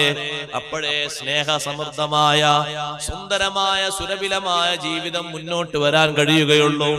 നിങ്ങൾ നോക്കി ഇമാം ഖല്ലൂബി തങ്ങൾ കൊണ്ടുവരുന്ന ഹിക്കായത്തുകളിൽ കാണാം, മർവാ നാട്ടിൽ ജീവിച്ചിരുന്ന ഒരു മനുഷ്യനാണ് നൂഹ് ഇബ്നു മറിയം. വലിയ പണ്ഡിതനാണ്, ആ നാട്ടിലെ വലിയ ചീഫാണ്, ആ നാട്ടിലെ വലിയ മഹാനാണ്, ഉത്തരവാദിത്വ ബോധമുള്ള ഖാദിയാണ്. നല്ല അനുഗ്രഹവും നല്ല സമ്പത്തും കൊടുത്ത് അല്ലാഹു അനുഗ്രഹിച്ച മഹാനാണ്. അദ്ദേഹത്തിനൊരു മകളുണ്ട്, നല്ല സൗന്ദര്യമുള്ള മകളാണ്, നല്ല ബുദ്ധിയുള്ള മകളാണ്, നല്ലവണ്ണം ഇൽമുള്ള മകളാണ്. ആ മകളെ ആ നാട്ടിലെ പ്രമാണിമാര് വിവാഹം ആലോചിച്ചു. സമ്പന്നര് വന്ന് ആലോചിച്ചു, പണക്കാര് വന്ന് ആലോചിച്ചു. ഒരാളോടും സമ്മതം മൂളിയില്ല. എല്ലാവരും ദിനേന ചോദിക്കും മക്കൾക്ക് വേണ്ടിയിട്ട്. നാട്ടിലെ പ്രമാണിമാര്, പ്രഭുക്കൾ, ഒരുപാട് ആളുകൾ. പക്ഷേ അവരിലൊക്കെ മഹാനവർകൾ കണ്ടൊരു കുറവ്, അതൊക്കെ ഇഷ്ടം പോലെ ഉണ്ട്, ദീനില്ല അവരിലോ. ഈ കല്യാണം അന്വേഷിക്കുന്ന വാപ്പാരിലൊന്നും ദീനില്ല. പിന്നെ ആ മക്കളിൽ എങ്ങനെ ദീനുണ്ട് എന്ന് ഒറ്റടിക്ക് സമ്മതിക്കാൻ കഴിയും? അവരുടെ ഒരു ചെറിയ ഭാഗം ഇവർക്കും ഉണ്ടാകൂലേ? അതുകൊണ്ട് മഹാനവർകൾക്ക് മറുപടി കൊടുക്കാൻ വല്ലാത്ത മടി. എന്നും കാണുമ്പോ ചോദിക്കും, ഖാദിയല്ലേ, നാട്ടിലെ വലിയ ഖാദിയല്ലേ? ഖാദി എന്ന് പറഞ്ഞാൽ നമ്മുടെ നാട്ടിലെ ഖാദി എന്നല്ല, ഇസ്ലാമിക ജഡ്ജാണ്. ഒരു വിഷയത്തിന് തീരുമാനം അവരാണ് പറയുക. ആ നാട്ടിലും പരിസരങ്ങളിലൊക്കെ ഇസ്ലാമികമായ ഒരു വിഷയത്തിൽ ഒരു മസ്അല വന്നാൽ അതിന് ഉത്തരം പറയേണ്ട വിരിവരാണ്. നല്ല പണ്ഡിതനുമാണ്, നല്ല പണക്കാരനുമാണ് നൂഹ് ഇബ്നു മറിയം. മഹാനവർകൾ മർവയിൽ ജീവിച്ച മഹാനവർകളോട് ഇങ്ങനെ വന്ന് ചോദിക്കുമ്പോ പലരെയും മടക്കി വിടും. അവസാനം ഒരു ദിവസം അദ്ദേഹത്തിന് ഒരടിമയുണ്ടായിരുന്നു, ഹിന്ദിയായ അടിമ. നമ്മളെ ഇന്ത്യക്കാർക്ക് വലിയ അഭിമാനമുണ്ട് ഈ ചരിത്രം കേൾക്കും. ഹിന്ദിയായ ഇന്ത്യൻ അടിമയാണ്, കറുകറുത്ത അടിമയാണ്. പക്ഷെ ആ അടിമ കറുത്തവനാണെങ്കിലും കറുത്തൊക്കെ അവിടെ നിന്നോട്ടെ, നല്ല ദീനാണ്, നല്ല ഖുലുഖാൻ. ഇസ്മുഹു മുബാറക്, അടിമയുടെ പേര് മുബാറക് എന്നാണ്. തോട്ടങ്ങളും മറ്റുമൊക്കെ ഈ അടിമയെ മഹാനവർകൾ ഏൽപ്പിച്ചിട്ടുണ്ട്. പഴങ്ങൾ സൂക്ഷിക്കണം, മുന്തിരികൾ പറിക്കണം, സമയമാകുമ്പോ കൊണ്ടുവരണം. ഏൽപ്പിച്ച കാര്യം കൃത്യമായി നിർവഹിക്കും. അങ്ങനെ ഒരു ദിവസം യജമാനൻ തോട്ടത്തിൽ വന്നു, വിളിച്ചു, മുബാറക്കേ, ക്ഷീണമുണ്ട്, നല്ലൊരു മുന്തിരിക്കൊല കൊണ്ടുവരൂ. കാണുന്നൊരു മുന്തിരിക്കൊല പറിച്ചങ്ങ് കൊണ്ടുകൊടുത്തു. അതിന് നല്ല പുളിയാണ്, മധുരം വേണ്ടേ, എന്നാൽ അത് കഴിച്ചാൽ നല്ല ക്ഷീണം മാറും, കടിക്കാനും രുചിയുണ്ടാകും. ഇത് വേണ്ട, ഇത് കഴിക്കാൻ പറ്റുന്നില്ല, വേറെ ഒന്ന് കൊണ്ടുവരും. രണ്ടാമത്തത് കൊണ്ടുവന്നപ്പോൾ അതിനേക്കാളും പുളിപ്പ് കൂടുതലാണ്. ഒരുപാട് തോട്ടങ്ങളിൽ ഒരുപാട് മുന്തിരി വള്ളികളുണ്ട്. ചോദിച്ചു, 2 പ്രാവശ്യം 3 പ്രാവശ്യം നീ കൊണ്ടുവന്നതൊക്കെ പുളിപ്പുള്ളതാണല്ലോ. ഇഷ്ടം പോലെ മരങ്ങളും വള്ളികളും ഉണ്ടായിട്ട് നല്ലതൊന്ന് കൊണ്ടുവരാൻ നിനക്കറിയില്ലേ? യാ സയ്യിദീ, യജമാനരേ, അനലാ ആരിഫുൽ ഹുൽവ ഫീഹി മിനൽ ഹാമിദ്, മധുരിക്കുന്നതേതാ പുളിയുള്ളതേതാ എനിക്ക് തിരിച്ചറിയൂല. ഇതിന്റെ ചുവട്ടിൽ വീഴുന്ന മുന്തിരിക്കുലകളിൽ നിന്നുള്ള ഓരോ മുന്തിരി പോലും ഞാൻ ഭക്ഷിച്ചിട്ടില്ല. എന്നെ ഏൽപ്പിച്ചത് വൃത്തിയാക്കാനാണ്, പറിക്കാൻ വേണ്ടിയാണ്, സമയമെത്തുമ്പോൾ നനക്കാൻ വേണ്ടിയാണ്. എന്റെ ഡ്യൂട്ടി അല്ലാതെ ഞാൻ നിർവഹിച്ചിട്ടില്ല. സുബ്ഹാനല്ലാഹ്. സയ്യിദ് പറയുന്നു, യജമാനൻ നൂഹ് ബിൻ മറിയം പറയുന്നു, ഷഹ്റാനി ഫിൽ ബുസ്താൻ, 2 മാസമായില്ലേ തോട്ടത്തിൽ താമസിക്കുന്നത്, ഇനിയും വകഭേദം നിനക്ക് കിട്ടിയിട്ടില്ലേ? ഇല്ല ഇല്ല സയ്യിദ് അവർകളെ, യജമാനനെ മാദുഖ്തു മിൻഹു ശൈആ, ഒന്നും ഞാൻ രുചിച്ചിട്ടില്ല. സഹോദരങ്ങളെ, താഴെ വീഴുന്നത് നശിച്ചു പോകണ്ട, എടുത്ത് ഭക്ഷിച്ചു എന്ന് കരുതിയിട്ട് കുറ്റമൊന്നും ഉണ്ടാകൂല. പക്ഷേ അതീവ സൂക്ഷ്മതയാണ്. എന്നെ ഏൽപ്പിച്ച ജോലി എന്താണ്? എന്നെ ഏൽപ്പിച്ച ഡ്യൂട്ടി ഏതാണ്? ഞാൻ അതിന്റെ പിന്നാലെയല്ലേ സഞ്ചരിക്കേണ്ടത്? ചോദിച്ചു, ലിമാദാ ലം തഅകുൽ മിൻഹു ശൈആ, എന്തേ ഒന്നും ഭക്ഷിക്കാതിരുന്നത്? അപ്പോൾ പറഞ്ഞു, യജമാനരെ, ഇന്നമാ അമർതനി ബിഹിഫ്ളിഹി ലാ ബില്ലകിലി മിൻഹു, സൂക്ഷിക്കാനല്ലേ എന്നെ ഏൽപ്പിച്ചത്, ഭക്ഷിക്കാൻ എന്നോട് അവിടുന്ന് ഉത്തരവിട്ടിട്ടില്ലല്ലോ, പറഞ്ഞിട്ടില്ലല്ലോ. അതുകൊണ്ട് നിങ്ങൾ ഏൽപ്പിച്ച ഉത്തരവാദിത്തത്തിൽ വഞ്ചന നടത്താൻ എനിക്ക് പറ്റില്ലല്ലോ. ഈ മറുപടിയും ഈ ഉത്തമ ബോധവും കണ്ടപ്പോ നൂഹ് ബിൻ മറിയം എന്ന മഹാന്റെ മനസ്സിൽ നല്ല ദീനുള്ള ചെറുപ്പക്കാരനാണ്, പടച്ചോനെ പേടിയുള്ള ആളാണല്ലോ. എത്ര നല്ല പേടിയാ. അല്ലെങ്കിൽ ഇപ്പൊ സാധാരണ ഇവിടെ തോട്ടത്തിൽ ഒരുപാട് തൊഴിലാളികളുണ്ട്, താഴെ വീഴുന്നതൊക്കെ എല്ലാവരും എടുക്കും, അതൊരു കുറ്റൊന്നും ആകൂല. പിന്നെ കുറ്റം നശിച്ചു പോണ്ടല്ലോ, എടുത്ത് കഴിക്കൽ. ഇത് സ്വാഭാവികമായിട്ടും ഇനി പറഞ്ഞിട്ടില്ലെങ്കിലൊക്കെ ഒരു പെർമിഷൻ. താഴെ വീഴുന്നതല്ല, അത് നശിച്ചു പോണ്ടല്ലോ, ഇത് എടുക്കും. ഇനിയിപ്പോ ആരും കുറ്റം പറയാനല്ല. പക്ഷേ ഞാൻ ഏൽപ്പിച്ചത് കൃത്യമായി നിർവഹിക്കുകയും അതിലപ്പുറം നിങ്ങളെ പറ്റിക്കാൻ എനിക്ക് പറ്റില്ലല്ലോ എന്ന് കരുതിയിട്ട് ഞാൻ ഒന്നും ഭക്ഷിച്ചിട്ടില്ല എന്ന് പറയുമ്പോ എത്രമാത്രം അമാനത്തുണ്ട്, എത്രമാത്രം ദിയാനത്തുണ്ട്, ദീനീ ചിട്ടയും എത്രമാത്രം കാര്യബോധവും സൂക്ഷ്മതയുണ്ട്. ഇത് മഹാനവറുകൾ മനസ്സിലാക്കിയിട്ട് പറഞ്ഞു, നിന്നെപ്പറ്റി എനിക്ക് നല്ല താല്പര്യമുണ്ട്, എന്റെ മനസ്സിൽ നീ കടന്നുപോയി. നൂഹ് ബിൻ മറിയം പറയുകയാണ്, എന്റെ മനസ്സിൽ നീ കടന്നുപോയി, അതുകൊണ്ട് ഞാൻ നിന്നോടൊരു കാര്യം പറയാണ്, നീ തിരസ്കരിക്കരുത്, നീ തള്ളിക്കളയരുത്, ഞാൻ പറയുന്നത് നീ അനുസരിക്കണം. ഉടനെ അടിമ പറയുന്നു, ഞാൻ അള്ളാഹുവിനെ അനുസരിക്കുന്ന ആളാണ്, നിങ്ങൾക്കും അനുസരിക്കുന്ന ആളാണ്. ഇരട്ട കൂലി കിട്ടുന്ന ആളുകളിൽപ്പെട്ട ആളാണ് എന്നർത്ഥം. ഇരട്ട പ്രതിഫലം കിട്ടുമല്ലോ, ഭാര്യമാർക്കും ഇരട്ട പ്രതിഫലം. അല്ലാഹു തആലക്ക് അനുസരിക്കുകയും ഭർത്താക്കന്മാർക്ക് അനുസരിക്കുകയും ചെയ്താൽ ഇരട്ട പ്രതിഫലം. അടിമകൾക്ക് ഇരട്ട പ്രതിഫലമുണ്ട്, അള്ളാഹുവിനെ അനുസരിക്കുകയും ചെയ്യാ, യജമാനർക്ക് അനുസരിക്കുകയും ചെയ്യാം. ഒരു പുതിയ നബി വരുമ്പോ, ഹബീബ് റസൂലുള്ളാഹി സ്വല്ലല്ലാഹു അലൈഹി വസല്ലം വരുമ്പോ, നേരത്തെയുള്ള നബിയുടെ മില്ലത്തുമായി കഴിയുന്നവർക്ക് ഇരട്ട കൂലിയുണ്ട്. നബി സല്ലല്ലാഹു അലൈഹി വസല്ലം മദീനയിലെത്തിയപ്പോ തങ്ങളെ കാണാൻ വേണ്ടി വന്ന മദീനയിലെ യഹൂദികളുടെ കൂട്ടത്തിൽ നല്ല പ്രശസ്തനും പ്രഗത്ഭനുമായ ആളാണ് അബ്ദുല്ലാഹി ഇബ്നു സലാം. നബി തങ്ങളെ കാണാൻ വേണ്ടി വന്നിട്ട് ചില്ലറ ചോദ്യങ്ങളൊക്കെ ചോദിച്ചു. ഒരു നബി വരുമ്പോ നിങ്ങൾ ഇങ്ങനെ ചോദിക്കാന്ന് പൂർവ്വവേദ ഗ്രന്ഥങ്ങളിലുണ്ട്. ചോദിച്ചു, നബിയെ, ആദ്യം സ്വർഗത്തിൽ കടക്കുന്ന ആളുകൾ ആദ്യം കഴിക്കുന്ന ഭക്ഷണം ഏതാണ്? സ്വർഗത്തിലേക്ക് ആദ്യം കയറിയിട്ട് കഴിക്കുന്ന ഭക്ഷണം ഏതാണ്? ഏതാ മോനെ ആദ്യം കഴിക്കുന്ന ഭക്ഷണം? ഉമ്മാന ആദ്യം കഴിക്കുന്ന ഭക്ഷണം ഏതാന്ന് ചോദിച്ചു. അപ്പൊ തങ്ങൾ പറഞ്ഞു, കബിദുൽ ഹൂത്, മത്സ്യത്തിന്റെ നല്ല ലിവർ, 1-ാം നമ്പർ ലിവർ, നല്ല സ്മൂത്ത് ആയിരിക്കും. നമ്മൾ ഇവിടെയുള്ള വാസന ഒന്നും കരുതണ്ട, അങ്ങനൊന്നും ഉണ്ടാകൂല. കടിക്കാൻ നല്ല സുന്ദരമായ നല്ല സോഫ്റ്റ് ആയ ലിവർ ആയിരിക്കും. ഈ മറുപടി കേട്ടപ്പോ അബ്ദുല്ലാഹി ഇബ്നു സലാം റളിയല്ലാഹു അൻഹു സന്തോഷിച്ചു. മഹാനവറുകൾ പറഞ്ഞു, ഓ മുത്തുനബിയെ, അങ്ങയുടെ തോളിൽ നിന്ന് തുണി ഒന്ന് നീക്കി തരണം, ഖത്മുൻ നുബുവത്ത് ഒന്ന് കാണാനാണ്, നുബുവത്തിന്റെ മുദ്ര, സീൽ, അതൊന്ന് കാണാനാണ്. ഹബീബ് സല്ലല്ലാഹു അലൈഹി വസല്ലം കുപ്പായ അങ്ങനെ നയിച്ചു കൊടുത്തു. ഇവിടെ ഖത്മുൻ നുബുവത്തിന്റെ ഒരു മുദ്രക്കലയുണ്ട്, നല്ല തിളക്കമാർന്ന ഒരു കല. അത് കണ്ടു, സന്തോഷിച്ചു, ശഹാദത്ത് കലിമയിൽ വിശ്വസിച്ചു. പക്ഷേ അബ്ദുല്ലാഹി ഇബ്നു സലാം തങ്ങൾ പറഞ്ഞു, നബിയെ, ഞാൻ ഈ നാട്ടിലെ യഹൂദികൾക്ക് ഇഷ്ടപ്പെട്ട കണ്ണിലുണ്ണിയായ നേതാവാണ്. ഞാൻ തങ്ങളെ വിശ്വസിച്ചു എന്ന് അവരറിഞ്ഞാൽ അവരെന്നെ മേൽവിലാസം തന്നെ മാറ്റിക്കളയും. അവര് വരുമ്പോ തങ്ങൾ എന്നെ പറ്റി ചോദിക്കണം, ഞാൻ അവർക്ക് അത്രയും ഇഷ്ടപ്പെട്ട നേതാവാണ്. ഇതിങ്ങനെ പറഞ്ഞുകൊണ്ടിരിക്കുന്ന സമയത്ത് കുറച്ച് യഹൂദികൾ വന്നു. തങ്ങൾ പറഞ്ഞു, നിങ്ങളൊന്ന് ഉള്ളിലേക്ക് നിന്ന് ഞാൻ അവരോട് ചോദിക്കട്ടെ. അബ്ദുല്ലാഹി ഇബ്നു സലാം തങ്ങൾ ഉള്ളിലേക്ക് നിന്നു, വീട്ടിന്റെ ഉള്ളിലേക്ക്. അബൂ അയ്യൂബ് അൻസാരി റളിയല്ലാഹുവിന്റെ വീട്ടിലാണ് താമസിക്കുന്നത്. റൂമിന്റെ അപ്പുറത്തേക്ക് നിന്നു. തങ്ങൾ ചോദിച്ചു ഇവരോട്, മാ തഖൂലൂന അൻ അബ്ദുല്ലാഹി സലാം ഫീകും, അബ്ദുല്ലാഹി ഇബ്നു സലാമിനെ പറ്റി നിങ്ങൾ അഭിപ്രായം എന്താണ്? അവര് പറഞ്ഞു, ഖൈറുനാ വബ്നു ഖൈരിനാ, ഞങ്ങളിൽ ഏറ്റവും നല്ല മഹാനാണ്, നല്ല ബാപ്പാന്റെ മോനുമാണ്, ബാപ്പയും മോനും രണ്ടാളും ഉഷാറാണ്. അപ്പൊ നബി സല്ലല്ലാഹു അലൈഹി വസല്ലം ചോദിച്ചു, ആ അബ്ദുല്ലാഹി ഇബ്നു സലാം തങ്ങൾ എന്നെ വിശ്വസിച്ചിട്ടുണ്ടെങ്കിലോ നിങ്ങളുടെ അഭിപ്രായം എന്താണ്? അപ്പൊ ഇവര് പറഞ്ഞു, അങ്ങനെ സംഭവിക്കാൻ സാധ്യതല്ല. യഹൂദികൾ പറഞ്ഞു, അങ്ങനെ സംഭവിക്കാൻ സാധ്യതല്ല.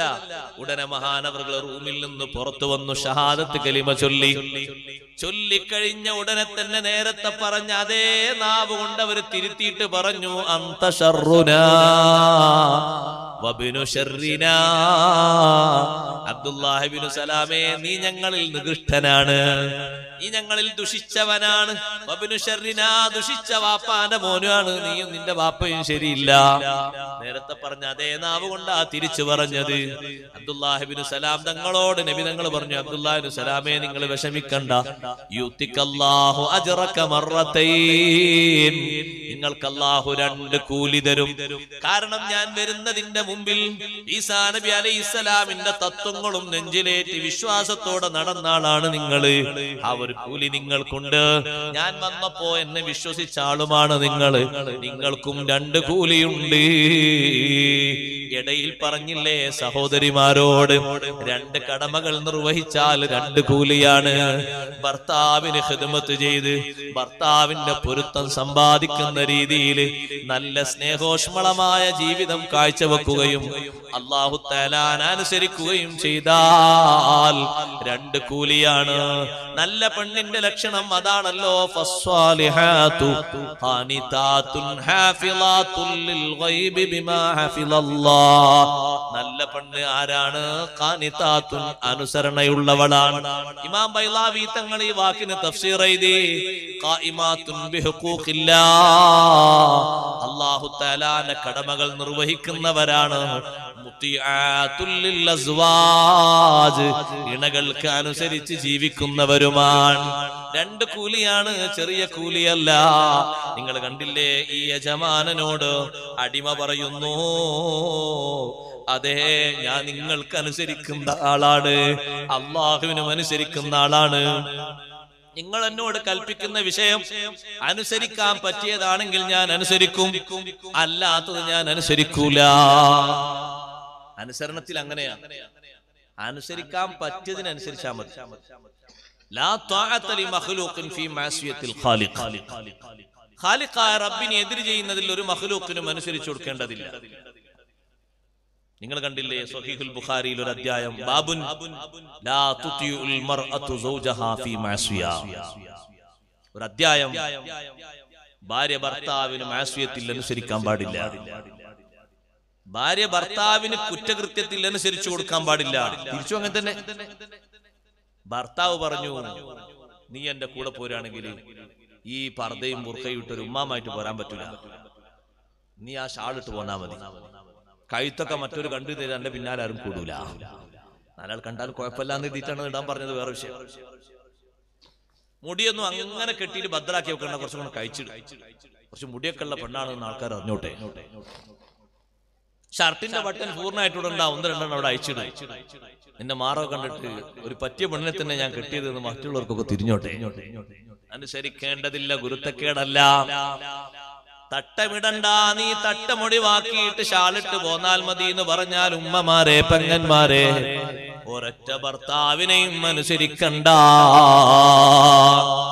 നീ ഫുൾ കൈ ഡ്രസ് ധരിച്ചെന്റെ കൂടെ വരണ്ടെന്ന് പറഞ്ഞാൽ നിങ്ങൾ സ്വന്തം പോയിക്കോളൂന്ന് പെണ്ണുങ്ങൾക്ക് പറയാം.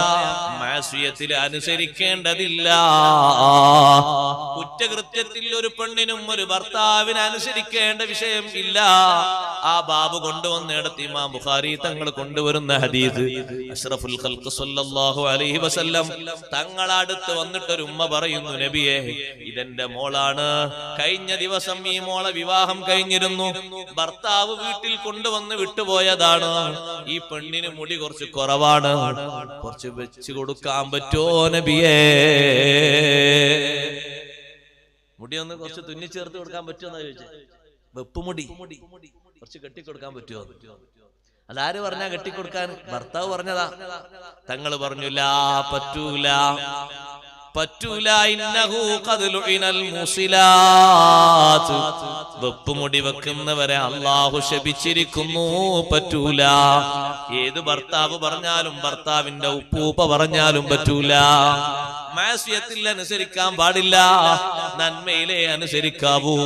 അതാണ് നൂഹ് ഇബ്നു മറിയമിന്റെ അടിമയും പറയുന്നത്, അന ത്വാഇഉൻ ലില്ലാഹി തആല വലക്, ഞാൻ നിങ്ങൾക്ക് അനുസരിക്കുന്ന ആളാണ്, അല്ലാഹുവിനും അനുസരിക്കുന്ന ആളാണ്. അനുസരിക്കാൻ പറ്റിയത് നിങ്ങൾ എന്നോട് പറഞ്ഞാൽ ഞാനത് സ്വീകരിക്കും. ആ സമയത്ത് ഖാദി പറഞ്ഞു, നൂഹ് ഇബ്നു മറിയം, ഇന്നലീ ബിൻതൻ ജമീല, നല്ലൊരു സുന്ദരിയായ മകൾ എനിക്കുണ്ട്. നോക്കിയ രാവും പകലും ഉണ്ടാകും. അടിമ കറുകറുത്ത് ചെറുപ്പക്കാരനാ. ആ പെൺകുട്ടി നല്ല വെളുവെളുത്ത മിന്നാമിനി നല്ല ചൊറുക്കുള്ള പെൺകുട്ടിയാ, നല്ല സൗന്ദര്യമുള്ള ഒരു പെൺകുട്ടിയുണ്ട്. ഒരുപാട് ആളുകൾ വിവാഹാലോചന നടത്തിയിട്ടുണ്ട്, നേതാക്കളും പ്രമുഖന്മാരും വന്നിട്ടുണ്ട്. പക്ഷേ ഞാൻ അവരിൽ നിന്ന് ഒരാളെയും സെലക്ട് ചെയ്തിട്ടില്ല. പക്ഷേ ഞാൻ നിങ്ങളോട് ഈ വിഷയത്തിൽ അഭിപ്രായം ചോദിക്കാണ്, നിങ്ങളുടെ അഭിപ്രായം എന്താണ്? ഉടനെ അടിമ പറഞ്ഞു, യാ സയ്യിദി, ജനങ്ങളെ ജാഹിലിയ്യ കാലഘട്ടത്തില് യുറഖിബൂന, അവർ താല്പര്യപ്പെട്ടിരുന്നു, ഫിൽ അസ്ലി വൻ നസബി വദ്ദീനി വൽ ഹസബ്. കണ്ടോ നിങ്ങള്, അതാണ് സാധാരണ ഹദീസിലൊക്കെ പറയാറുള്ളത്, മാലിഹാ വലി ജമാലിഹാ വലി ഹസബിഹാ വലി ദീനിഹാ. അങ്ങനെ കെട്ടിയോളന്നല്ല, അങ്ങനെ വിവാഹം ചെയ്യപ്പെടാറുണ്ട്. സാധാരണ പതിവ് അങ്ങനെയാണ് അതിന്റെ അർത്ഥം. അല്ലെങ്കിൽ ഇപ്പുറത്ത് മറ്റേത് പറയേണ്ടതില്ലല്ലോ, അങ്ങനൊക്കെ നടക്കാറുണ്ട്. നീ സെലക്ട് ചെയ്യേണ്ടത് അതല്ല മോനെ, ഫദ്ഫർ ബിദാത്തിദ്ദീൻ, ദീനുള്ളവളെ നോക്കിക്കോ, അതിലെ കാര്യം ഉണ്ടാവുള്ളൂ. മറ്റേതൊന്നുമില്ലെങ്കിലും ഇതുണ്ടോ, എന്നാൽ ആ ഇല്ലായ്മയൊക്കെ ഇതുകൊണ്ട് പരിഹരിക്കപ്പെടും. ആ തരത്തിലേക്ക് ഈ ഒരൊറ്റ കാര്യം കൊണ്ട് ഉയരാൻ പറ്റും, നല്ല സന്തോഷിക്കാൻ പറ്റും. ജനങ്ങൾ സാധാരണ ഇതിലൊക്കെ ആഗ്രഹിക്കാറുണ്ട്, തറവാട് നോക്കും, കുടുംബം നോക്കും, സമ്പത്ത് നോക്കും. വൽയഹൂദു വന്നസാറ, ജൂതന്മാരും ക്രൈസ്തവരും ഫിൽ ഹുസ്നി വൽ ജമാൽ, അവർ പൊതുവെ താല്പര്യം കാണിക്കാറുള്ളത് ഭംഗിയിലും സൗന്ദര്യത്തിലുമാണ്. വഫീ സമനി റസൂലില്ലാഹി സ്വല്ലല്ലാഹു അലൈഹി വസല്ലം, അടിമ പറയാണ്, മുത്തുനബി തങ്ങളുടെ കാലഘട്ടത്തിൽ കാനൂ യർഗബൂന ഫിദ്ദീനി വത്തഖ്വാ, സ്വഹാബത്ത് ആഗ്രഹിച്ചിരുന്നത് ദീനിലും തഖ്വയിലുമാ. അതേ സമയത്ത് വഫീ സമാനി ഹാദാ, ഈ കാലഘട്ടത്തിൽ നമ്മൾ ജീവിക്കുന്ന കാലത്തിലോ ജനങ്ങൾ ആഗ്രഹിക്കുന്നത് ഫിൽ മാലി വൽ ജാഹി. ഞാൻ പറഞ്ഞല്ല, അന്ന് അടിമ പറയാ, നമ്മുടെ നാട്ടിലെ ഇന്ത്യൻ അടിമ പറയാണ്, ഇന്നത്തെ കാലത്ത് നൂഹ് ഇബ്നു മറിയം ജീവിച്ച കാലത്ത് ഇന്ന് ആൾക്കാർ ആഗ്രഹിക്കുന്നത് ദീനും തഖ്വയൊന്നുമല്ല, ഫിൽ മാലി വൽ ജാഹി, സമ്പത്തും സ്ഥാനവും. അങ്ങനെ ഇങ്ങനെയൊക്കെ ഉള്ള ആളാ. ഓ മറ്റോൾ അങ്ങനെ ഇങ്ങനെയൊക്കെ ഉള്ളേ, അപ്പുറം ഇപ്പുറമൊക്കെ നല്ല കഴിവുള്ള, നല്ല സ്വാധീനമുള്ളേ, അവിടെ അങ്ങനെ കഴിവ്, ഇവിടെ ഇങ്ങനെ സ്വാധീനം, അവിടെ അങ്ങനെ പിന്നെ സ്ഥാനം, ഇവിടെ അങ്ങനെ സ്ഥാനമൊക്കെ ഉള്ള ആൾക്ക്. ഓ മതി, എന്നാലും മതി, സംഭവല്ലേ സംഗതി, അല്ല കുഫു ഒത്തിട്ടുണ്ട്. അല്ലെങ്കിലും നിങ്ങൾ നോക്ക്, സമ്പത്ത് ഒരു കുഫുവിന്റെ അടയാളമായിട്ട് എണ്ണിയിട്ടില്ലല്ലോ. സൈനുദ്ദീൻ മഖ്ദൂം റളിയല്ലാഹു അൻഹു ഫത്തുൽ മീൽ പറഞ്ഞു, സമ്പത്ത് എന്തേ കുഫുവിന്റെ അടയാളമായിട്ട് എണ്ണായിരുന്നു? എന്തെല്ലാം എണ്ണിയിട്ടുണ്ട്? നല്ല ജമാലിയത്ത് എണ്ണിയിട്ടുണ്ട്, നല്ല തറവാട്ടുകാരിയായ പെണ്ണ്, നല്ല സ്നേഹിക്കുന്ന, നല്ലോണം പ്രസവിക്കുന്ന പെണ്ണ്, ഇതൊക്കെ എണ്ണിയിട്ടുണ്ട്. സുന്നിയത്തായ പെണ്ണൊക്കെ എണ്ണിയിട്ടുണ്ട്. എന്തേ സഹോദരങ്ങളെ, സമ്പത്തുള്ള ഒരു പെണ്ണിന് സമ്പത്തില്ലാത്തവൻ കുഫു വെക്കൂലാന്നോ? സമ്പന്നനായ വ്യക്തിക്ക് ദരിദ്രയായ പെണ്ണ് കുഫു വെക്കൂലാന്നോ? എന്തേ അത് എണ്ണാതിരുന്നത്? സൈനുദ്ദീൻ മഖ്ദൂം തങ്ങൾ പറഞ്ഞു, അന്നൽ മാല ലില്ലുൻ സാഇൽ, സമ്പത്ത് എന്ന് പറഞ്ഞാൽ നീങ്ങിപ്പോകുന്ന ഒരു നിഴലാണ്. ഇതിന്റെ പിന്നാലെ വെറുതെ കൂടാ, ഇന്ന് സമ്പന്നൻ നാളെ ദരിദ്രനാകും, നാളത്തെ ദരിദ്രൻ മറ്റന്നാൾ സമ്പന്നനാകും. അതങ്ങനെ നീങ്ങിപ്പോകുന്ന ഒരു നിഴലാണ്. അതിന് പരിഗണിക്കാൻ പറ്റിയ കാര്യമായിട്ടൊന്നല്ല. സമ്പത്ത് തീരെ വേണ്ടെന്നല്ല ഇതിന്റെ ഒന്നും അർത്ഥം. കാര്യമായി പരിഗണിക്കേണ്ട ഒരു വിഷയത്തിലേക്ക് മുന്നോട്ട് വെക്കേണ്ടതല്ല. അടിമ പറഞ്ഞു, ഈ കാലത്ത് ജനങ്ങൾ താല്പര്യപ്പെടുന്നത് ഫിൽ മാലി വൽ ജാഹ്, അതുകൊണ്ട് ഈ കാര്യങ്ങളിൽ നിന്ന് നിങ്ങൾ ഉദ്ദേശിച്ചത് തെരഞ്ഞെടുക്കുക. യജമാനനായ പണ്ഡിതനായ ഖാദിയായ സമ്പന്നനായ നൂഹ് ബിൻ മറിയം പറഞ്ഞു, ഞാൻ തെരഞ്ഞെടുക്കുന്നത് ഇന്നി റാഗിബുൻ ഫിദ്ദീനി വത്തഖ്വാ, ഞാൻ ദീനിലും തഖ്വയിലുമാണ് താല്പര്യപ്പെടുന്നത്. അതുകൊണ്ട് ഞാൻ എന്റെ മകളെ നിനക്ക് കെട്ടിച്ചു തരുന്നത് ലിഅന്നീ വജദ്തു ഫീക ദീന വസ്സലാഹ വൽ അമാന. 2 മാസം നീ എന്റെ തോട്ടത്തിൽ പണിയെടുത്ത് ജീവിച്ചപ്പോഴേക്ക് നിന്നിൽ ഞാൻ ദീന് കണ്ടു, നന്മ കണ്ടു, വിശ്വസ്തത കണ്ടു, ഉത്തരവാദിത്വ ബോധം കണ്ടു. അതുകൊണ്ട് പപ്പയും അടിമ പറഞ്ഞു, അനാബുദും റഖീഖുൻ അസ്വദുൻ ഹിന്ദിയുൻ, നിങ്ങളെ മകള് നല്ല ചൊറുചൊറുക്കുള്ള പെണ്ണല്ലേ, ഞാനൊരു കറുകറുത്ത ഹിന്ദിയായ അടിമയാണല്ലോ, നിങ്ങൾ എന്നെ സമ്പത്ത് കൊടുത്ത് വാങ്ങിയതല്ലേ, പിന്നെങ്ങനെയാ നിങ്ങളെ മകള് നിങ്ങൾ എനിക്ക് കെട്ടിച്ചു തരിക? നിങ്ങളെ മകള് എന്നെ തൃപ്തിപ്പെടുമോ? യജമാനൻ പറഞ്ഞു, അതൊന്നും നീ വിഷയമാക്കണ്ട, നീ എന്റെ കൂടെ വാ, നമുക്ക് ഈ കാര്യമൊന്ന് ആലോചിക്കാം. വീട്ടിലെത്തിയിട്ട് ഖാദിയദാ ഭാര്യയോട് പറഞ്ഞു, പെണ്ണേ, ഇന്ന ഹാദൽ ഗുലാമ സ്വാലിഹു ദീനിൻ തഖിയുൻ, സ്വാലിഹുൻ ദീനുൻ ദയ്യിനുൻ തഖിയുൻ, നല്ല ദീനീ ബോധമുള്ള മുത്തഖിയായ നല്ല സ്വാലിഹായ ചെറുപ്പക്കാരനാണ്. ഈ മകനെ കൊണ്ട് എന്റെ മകളെ കെട്ടിക്കാൻ ഞാൻ ഉദ്ദേശിക്കുന്നു, നിന്റെ അഭിപ്രായം എന്താണ്? ഭാര്യ പറഞ്ഞു, അൽ അംറു ഇലൈക്, തീരുമാനങ്ങളിലേക്ക് വിട്ടു, നിങ്ങൾ തീരുമാനിച്ചോളൂ, എനിക്ക് സമ്മതമാണ്. കാരണം നിങ്ങൾ അങ്ങനത്തോൽക്കല്ലാതെ കെട്ടിക്കൂലെന്ന് എനിക്കറിയാം. ഇവിടെ ഈ വീട്ടിൽ എത്ര ആൾ വന്നിട്ടുണ്ടെന്ന് എനിക്കറിയാം. അതാ ഭാര്യ പറഞ്ഞത്, ഈ വീട്ടിൽ എത്ര ആൾ വന്നിട്ടുണ്ട്, ഗോത്ര തലവന്മാര് വന്നിട്ടുണ്ട്, നല്ല പ്രമുഖന്മാര് വന്നിട്ടുണ്ട്, സ്ഥാനപതികൾ പലരും വന്നിട്ടില്ലേ, അവർക്ക് ആർക്കും സമ്മതിക്കാതെ നിങ്ങൾ വെറുതെ സമ്മതിക്കൂല എനിക്കറിയാം. അൽ അംറുയിലേക്ക്, തീരുമാനം നിങ്ങളിലേക്ക് വിട്ടു. പക്ഷേ ഒരു കാര്യമുണ്ട്, മകളോട് ഞാനൊന്ന് പറയട്ടെ, ഇതൊരു അടിമയാണല്ലോ. മഹാനവർകൾ പറഞ്ഞു, അടിമയായത് വിഷയമല്ല, ഇത്തുക്കല്ല സ്വതന്ത്രനാകും. എന്റെ അടിമയാണ്, ഞാൻ ഇത്തുക്ക ചെല്ലിയാൽ സ്വതന്ത്രനാകും, പ്രശ്നമല്ല, പിന്നെ സ്വതന്ത്രനാകുക. പക്ഷെ നീ മോളോടൊന്ന് പറയും. അപ്പൊ ആ ഉമ്മ പോയിട്ട് മോളോട് പറഞ്ഞു, ഇങ്ങനെ ഒരു വിഷയമുണ്ട്. മകള് പറഞ്ഞു, അൽ അംറു ഇലൈക്കുമാ, എന്റെ ശബ്ദം ശ്രവിക്കുന്ന ചെറുപ്പക്കാരികളെ, പ്രേമനൈരാശം കൊണ്ട് കയറെടുക്കുന്നവരെ, വിഷം കുത്തി നിറച്ച് മരിക്കുന്നവരെ, കോളേജ് കാലത്ത് സെലക്ഷൻ ചെയ്തതിന് ബാപ്പയും ഉമ്മയും കൂട്ടുനിൽക്കാത്തതിന് മരണം വരിക്കുന്നവരെ, നാട് വിട്ടുപോയിട്ട് മതപരിത്യാഗം ചെയ്യുന്നവരെ, നൂഹ് ബിൻ മറിയം എന്ന് പറയുന്ന മഹാപണ്ഡിതന്റെ ഖാദിയുടെ സമ്പന്നന്റെ മകള് പറയുന്നത്, ബാപ്പാ ഉമ്മ, അൽ അംറു ഇലൈക്കുമാ, തീരുമാനം നിങ്ങളിലേക്കാണ്. വഇന്നീ ലാ അസീകുമാ, ഞാൻ നിങ്ങളോട് എതിര് കാണിക്കാനില്ല, നിങ്ങളോട് എതിര് പറയാനില്ല. നിങ്ങൾ എന്താണോ ഉദ്ദേശിക്കുന്നത് ഞാൻ അതിന് റെഡിയാണ്. ബാപ്പയെയും ഉമ്മയെയും അനുസരിക്കേണ്ട ഒരു വിഷയം അവിടെയില്ലേ? ഉണ്ട്. തീരുമാനിക്കാൻ സ്വതന്ത്രമായ അധികാരം മകൾക്കുണ്ടോ? ഇല്ല. ഒരു പക്ഷേ നിയമത്തിന്റെ പ്രാബല്യം നിങ്ങളെ പിന്തുണച്ചാലും വിശുദ്ധ ഇസ്ലാം നിങ്ങളോട് നിർദ്ദേശിക്കുന്ന ഒരു കാര്യമുണ്ട്. ബാപ്പയുടെ ഉമ്മയുടെ കണ്ണീരിന് അവസാനം വരും. നിങ്ങൾ ഒരു പക്ഷേ കരയേണ്ട ഒരു ഗതികേട് വരും. പലരും കരഞ്ഞ് അവസാനം കരച്ചിൽ മൂർജിച്ചുകൊണ്ട് മാനഹാനി സംഭവിക്കുന്ന രൂപത്തിൽ മരണമടഞ്ഞില്ലേ? ആ ഒരു ദാരുണമായ അവസ്ഥയിലേക്ക് നീങ്ങാതിരിക്കാൻ നല്ലോണം ശ്രദ്ധിക്കണം സഹോദരിമാരെ. പഠിക്കാൻ വിടുന്നിടത്ത് പഠനം നടത്തണം. ചെറുപ്പക്കാരെ, പഠിക്കാൻ വിടുന്നിടത്ത് പഠനം നടത്തണം. ജോലിക്ക് പോകുന്നിടത്ത് ജോലി കൃത്യനിർവഹണത്തോടെ ജോലി നിങ്ങൾ നിർവഹിക്കണം. മറ്റു വിഷയങ്ങളിലേക്കൊന്നും അവിടെ നിങ്ങൾ കയറരുത്. മറ്റൊരു വിഷയത്തിലേക്ക് നിങ്ങൾ ഒരിക്കലും ബന്ധം പെടരുത്. ബാപ്പയും ഉമ്മയും നല്ലവണ്ണം ദീനും ബോധവുമുള്ളവരെ തെരഞ്ഞു വരുമ്പോ, ദുനിയാവ് മുന്നോട്ട് നിന്നിട്ട് നിങ്ങളെ മാടി വിളിക്കുമ്പോ, ബാപ്പാന്റെ ഉമ്മാന്റെയും ദീൻ ഒഴിവാക്കിയിട്ട് ദുനിയാവിന്റെ പിന്നാലെ പോയി ചതിയിൽ പെട്ടുപോകരുത്. ഈ പെൺകുട്ടി പറഞ്ഞ മറുപടി നോക്കി, എന്തൊരു സുന്ദരമാണ്.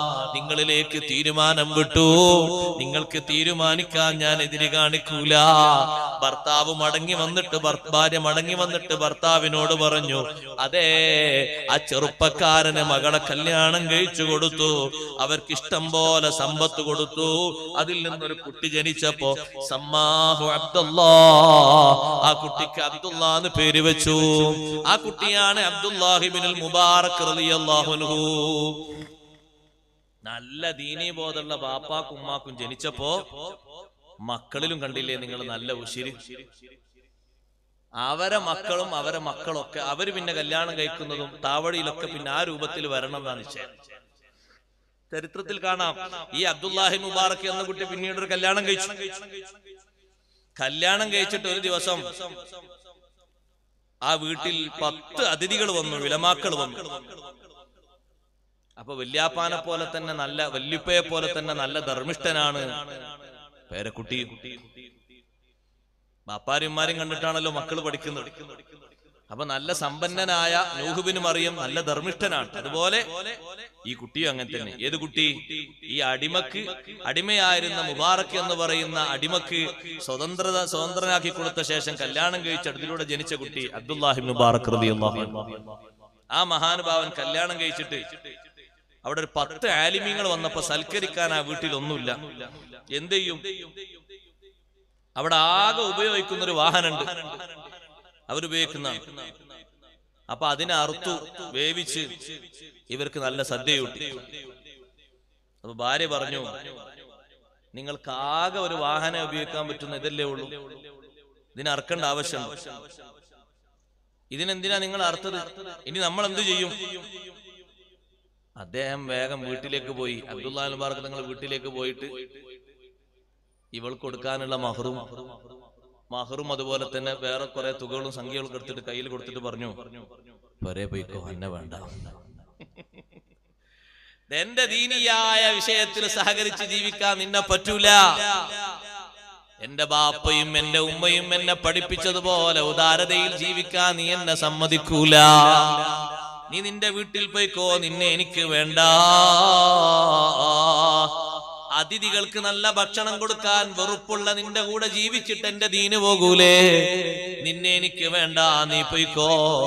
കുറച്ചു കാലം കഴിഞ്ഞ ശേഷം അതാ മഹാനവറുകളെ അടുത്ത്, അബ്ദുല്ലാഹി ഇബ്നുൽ മുബാറക് തങ്ങളുടെ അടുത്ത് ഒരാൾ വന്നിട്ട് പറയുന്നു, യാ ഇമാമൽ മുസ്ലിമീൻ, ഓ മുസ്ലിങ്ങളുടെ നേതാവായ മഹാനെ, എനിക്കൊരു മകളുണ്ട്. ഉമ്മ മരണപ്പെട്ടു പോയ മകളാണ്. ഉമ്മ മരണപ്പെട്ട ടെൻഷനിൽ ആ പെൺകുട്ടി എല്ലാ ദിവസവും വസ്ത്രങ്ങൾ ഇങ്ങനെ പിച്ചി ചീന്തുന്ന സ്വഭാവമാണ്. നിങ്ങളെ മജ്‌ലിസിൽ ആ കുട്ടിയെ ഞാൻ കൊണ്ടുവരാം, ഒന്ന് ഉപദേശിച്ച് മനസ്സിന് സമാധാനം കൊടുത്ത് ഒന്ന് നന്നാക്കി തരണേ. വിവാഹപ്രായമെത്തിയ പെൺകുട്ടി മാതാവങ്ങ് മരിച്ചപ്പോ ടെൻഷനായി. ടെൻഷനങ്ങ് മൂർജിച്ചു വന്നു. എന്നും തുണിയും കുപ്പായവും ഇങ്ങനെ വലിച്ചു കീറും.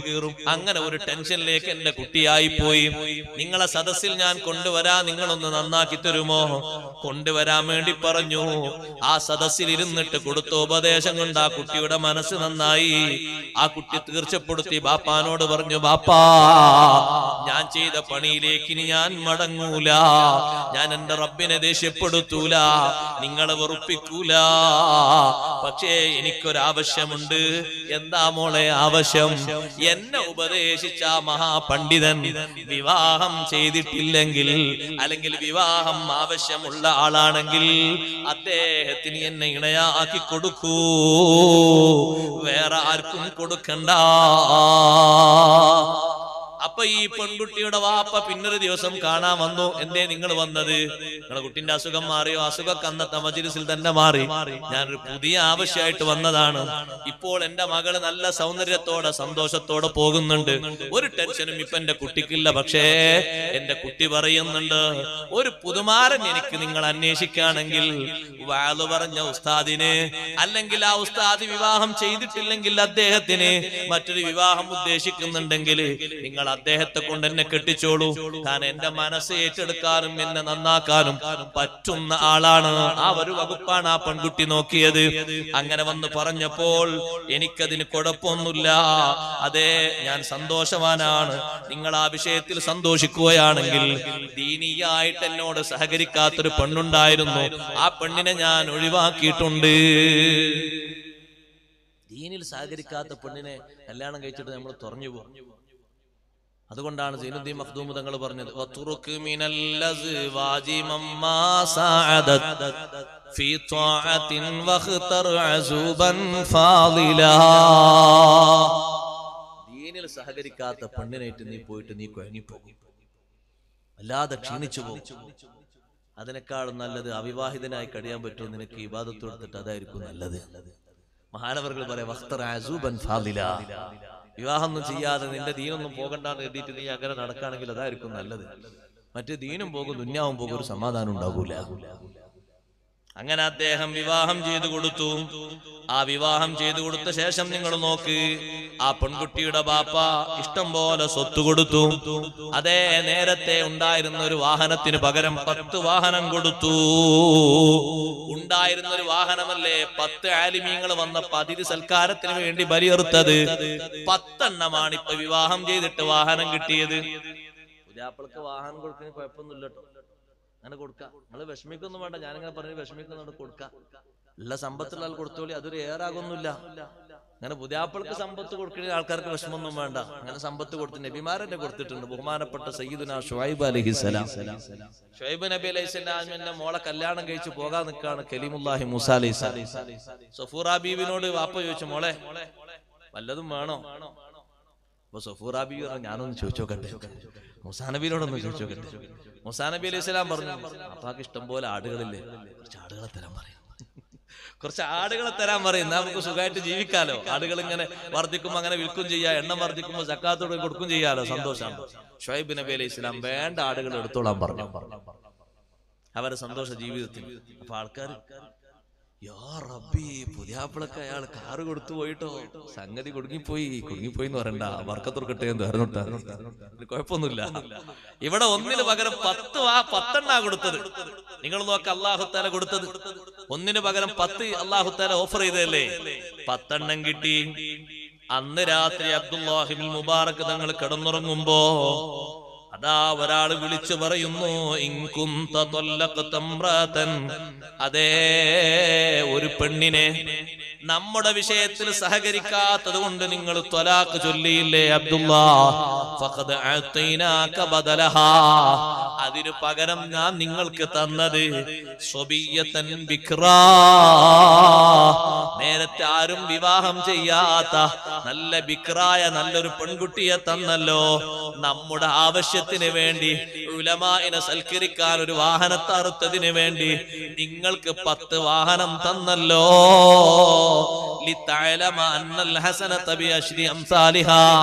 ഒരു നന്മക്ക് 10 ഇരട്ടിയുണ്ട് എന്ന് നിങ്ങൾ അറിയാനാണ്.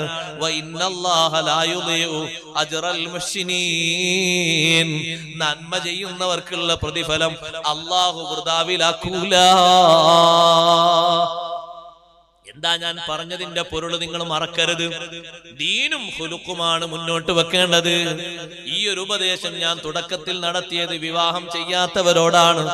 വിവാഹം ചെയ്യാത്ത ആണ് പെണ്ണുങ്ങളോട് പറയട്ടെ, നിങ്ങൾ സെലക്ട് ചെയ്തെടുക്കുന്നതിൽ മുന്നോട്ട് വെക്കേണ്ടത് പണം നോക്കിയിട്ടല്ല. അല്ലാഹു പറഞ്ഞില്ലേ, യകൂനു ഫുഖറാ യുഗ്നിഹിമുല്ലാഹു മിൻ ഫളിഹി, അവർ ദരിദ്രരാണെങ്കിൽ അല്ലാഹു അവർക്ക് ഗിന കൊടുക്കും. സയ്യിദുനാ അലി ഇബ്നു അബി ത്വാലിബ് റളിയല്ലാഹു അൻഹു ഫാത്തിമ ബീവി റളിയല്ലാഹു അൻഹയെ കല്യാണം കഴിച്ചു കൊടുക്കാൻ നിശ്ചയിച്ചപ്പോ അലിയാർ തങ്ങൾ സ്വന്തം നിന്ന് കരഞ്ഞുപോയി. റബ്ബേ, ഞാനൊരു ഫഖീറാണല്ലോ, വിവാഹത്തിനൊരു വലീമത്ത് കൊടുക്കാൻ പോലും എനിക്ക് കഴിവില്ലല്ലോ അല്ലാ. എങ്ങനെയാണ് നാട്ടുകാർക്ക് വിവാഹ സദ്യ കൊടുത്ത് സ്വഹീഹുൽ ബുഖാരിയിൽ കാണാം. മദീനയിലെ കുന്നിൻ മുകളിൽ പോയി പുല്ലരിഞ്ഞിട്ട് ആ പുല്ല് കെട്ടുകെട്ടാക്കിയിട്ട് അങ്ങാടിയിൽ കൊണ്ടുവന്ന് വിൽപ്പന നടത്തിയിട്ട് കിട്ടിയ കാശ് കൊണ്ടാണ് മദീനക്കാർക്ക് സൽക്കാരം കൊടുത്തത്. പക്ഷേ അലിയാര് തങ്ങളെ അഷ്റഫുൽ ഖൽഖ് സല്ലല്ലാഹു അലൈഹി വസല്ലം മുന്തിച്ചത് അലിയാര ഇൽമും ദീനും കൊണ്ടാണ്. അലിയുൻ കറമല്ലാഹു വജ്ഹഹു എന്നല്ലേ പറയാറുള്ളത്. കുട്ടിക്കാലത്ത് തന്നെ വിശുദ്ധിയിലേക്ക് കടന്നു വന്ന മഹാനല്ലേ. ആ ഒരു വലിയ മഹത്വം അലി റളിയല്ലാഹു അൻഹു സ്വന്തമല്ലേ. സ്വഹാബിമാരിൽ വലിയൊരു മഹത്വമല്ലേ അത്? ആ നിലക്ക് ദീനും ഇൽമുമൊക്കെ നോക്കിയിട്ട് നിങ്ങൾക്ക് കെട്ടിച്ചു തരാനാണ് അള്ളാഹു എന്നോട് കൽപ്പിച്ചത്. അലി റളിയല്ലാഹു അൻഹുവിനോട് മറ്റു പലരും പറഞ്ഞു, സന്തോഷമാണ്, നിങ്ങൾ കബൂലാക്കിക്കോളൂ, വിഷമം വേണ്ട. ഇനി പറയട്ടെ, വിവാഹ ജീവിതം നയിക്കുന്നവരോട് നല്ല സ്നേഹത്തോടെ വിവാഹ ജീവിതം മുന്നോട്ട് കൊണ്ടുപോകണം. അള്ളാഹു നമ്മെ സഹായിക്കുമാറാകട്ടെ. നിങ്ങൾ നോക്ക്, അലിയാർ തങ്ങളും ഫാത്തിമ ബീവി റളിയല്ലാഹു അൻഹയും എത്ര കാലമാണ് ഒരുമിച്ച് ജീവിച്ചത്? വിവാഹം കഴിക്കുമ്പോൾ ഫാത്തിമ ബീവിക്ക് 18 വയസ്സാണ്, അലി റളിയല്ലാഹു അൻഹുവിന് 21 വയസ്സാണ്. ചുരുങ്ങിയ വർഷമാണ് അലി റളിയല്ലാഹു അൻഹും ഫാത്തിമ ബീവിയും ഒരുമിച്ച് കഴിഞ്ഞത്. ചുരുക്കി പറഞ്ഞാൽ ഒരു 10 വർഷം.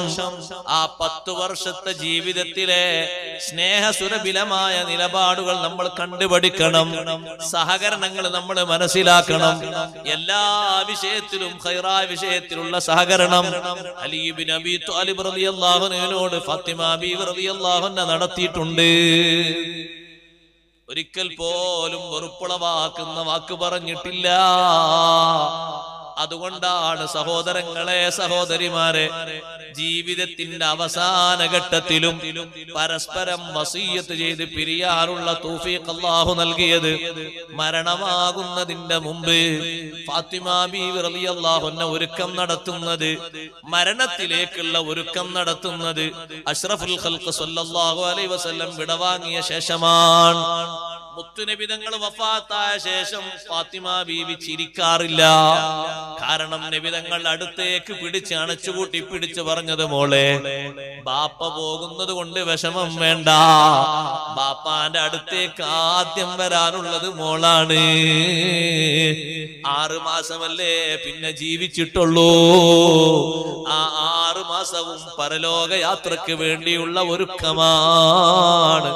നല്ല പൊരുത്തം നിറഞ്ഞ വസിയത്തുകൾ ചെയ്യാനും സന്തോഷം പറയാനും അള്ളാഹു ഇരുവർക്കും അവസരം കൊടുത്തത് സ്നേഹമസൃണമായ ജീവിതം ഒന്നുകൊണ്ട് മാത്രമാണ്. രാവും പകലും അള്ളാഹുവിന്റെ മാർഗത്തില് രണ്ടുപേരും കഠിനാധ്വാനം ചെയ്തു. ആരാധനയുടെ വിഷയത്തിലും സഹകരണത്തിന്റെ വിഷയത്തിലും വല്ലാതെ സന്തോഷിച്ചു. ഒരടിമ സ്ത്രീയെ കിട്ടുന്നതിന് പകരം മുത്തുനബി സല്ലല്ലാഹു അലൈഹി വസല്ലം വന്ന് പാതിരാത്രിയിൽ ദിക്ർ ചൊല്ലിക്കൊടുത്തപ്പോ ആ ദമ്പതികൾ ഒരിക്കലും ഞങ്ങൾക്ക് ദിക്ർ പോരാ, ബന്ദികളായി കിട്ടിയ അടിമയെ തന്നേ പറ്റൂ എന്ന് പറഞ്ഞോ? ഒരിക്കലും പറഞ്ഞില്ല.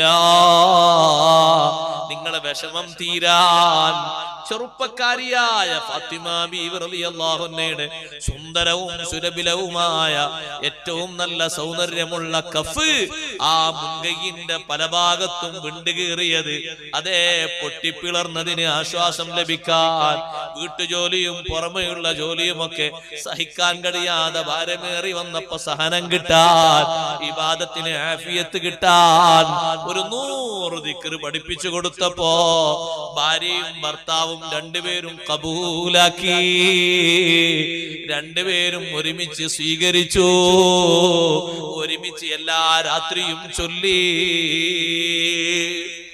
മറ്റുള്ളവർക്ക് ദീനീയായ സഹകരണം കൊടുക്കുന്നതില് ആ ഭാര്യയും ഭർത്താവും ഒരുമിച്ചല്ലേ കൂടിയത്? നിങ്ങൾ നോക്ക്, ഇമാം ഖുർത്തുബി തങ്ങൾ രേഖപ്പെടുത്തുന്നത് കാണാം. പട്ടിണി കിടക്കുന്ന സമയത്തും മറ്റുള്ളവർക്ക് ഭക്ഷണം കൊടുത്ത് ജീവിച്ച മഹാന്മാരാണവര്. അതേ സമയത്ത് അതുമായി ബന്ധപ്പെട്ട് ചില കഥകളൊക്കെ കെട്ടിവിടാറുണ്ട്. ഇമാം ഖുർത്തുബി തങ്ങൾ അവിടുത്തെ തഫ്സീറിൽ പറയുന്നുണ്ട്, അതിനൊരു ആധാരവുമില്ല. ചിലരതിനൊരു പാട്ടുകളൊക്കെ ഉണ്ടാക്കിയിട്ടുണ്ട് എന്ന് ഖുർത്തുബി ഇമാം തങ്ങൾ തഫ്സീറിൽ പറയുന്നുണ്ട്. അതൊരു മിസ്കീന് വന്നു, മിസ്കീൻ ഒരു പാട്ട് പാടി, അപ്പൊ തിരിച്ചു പാട്ട് പാടി അവർക്ക് ഭക്ഷണം കൊടുത്തു. അങ്ങനെയുള്ള പാട്ടുകളും മറ്റുമായിട്ട് പലതും ഉണ്ടാക്കിയിട്ടുണ്ട്. അത് ശരിയല്ല. അതേ സമയത്ത് അവർക്ക് ഭക്ഷണം കഴിക്കാൻ വേണ്ടി ഒരു യഹൂദിയിൽ നിന്ന് അലി ഇബ്നു അബീ ത്വാലിബ് റളിയല്ലാഹു അൻഹു ജോലിയെടുത്തിട്ട് കൊണ്ടുവന്ന യവം അത് പൊടിച്ചിട്ട് ഭക്ഷണം ഉണ്ടാക്കുന്ന നേരത്ത് ഒരേ ദിവസം തന്നെ മിസ്കീനും അനാഥയും തടവിൽ നിന്ന് പുറത്താക്കിയ ആളും മോചനം കിട്ടിയ ആളും വീട്ടിൽ വന്നപ്പോ ഭക്ഷണം കൊടുത്തിട്ടുണ്ട്.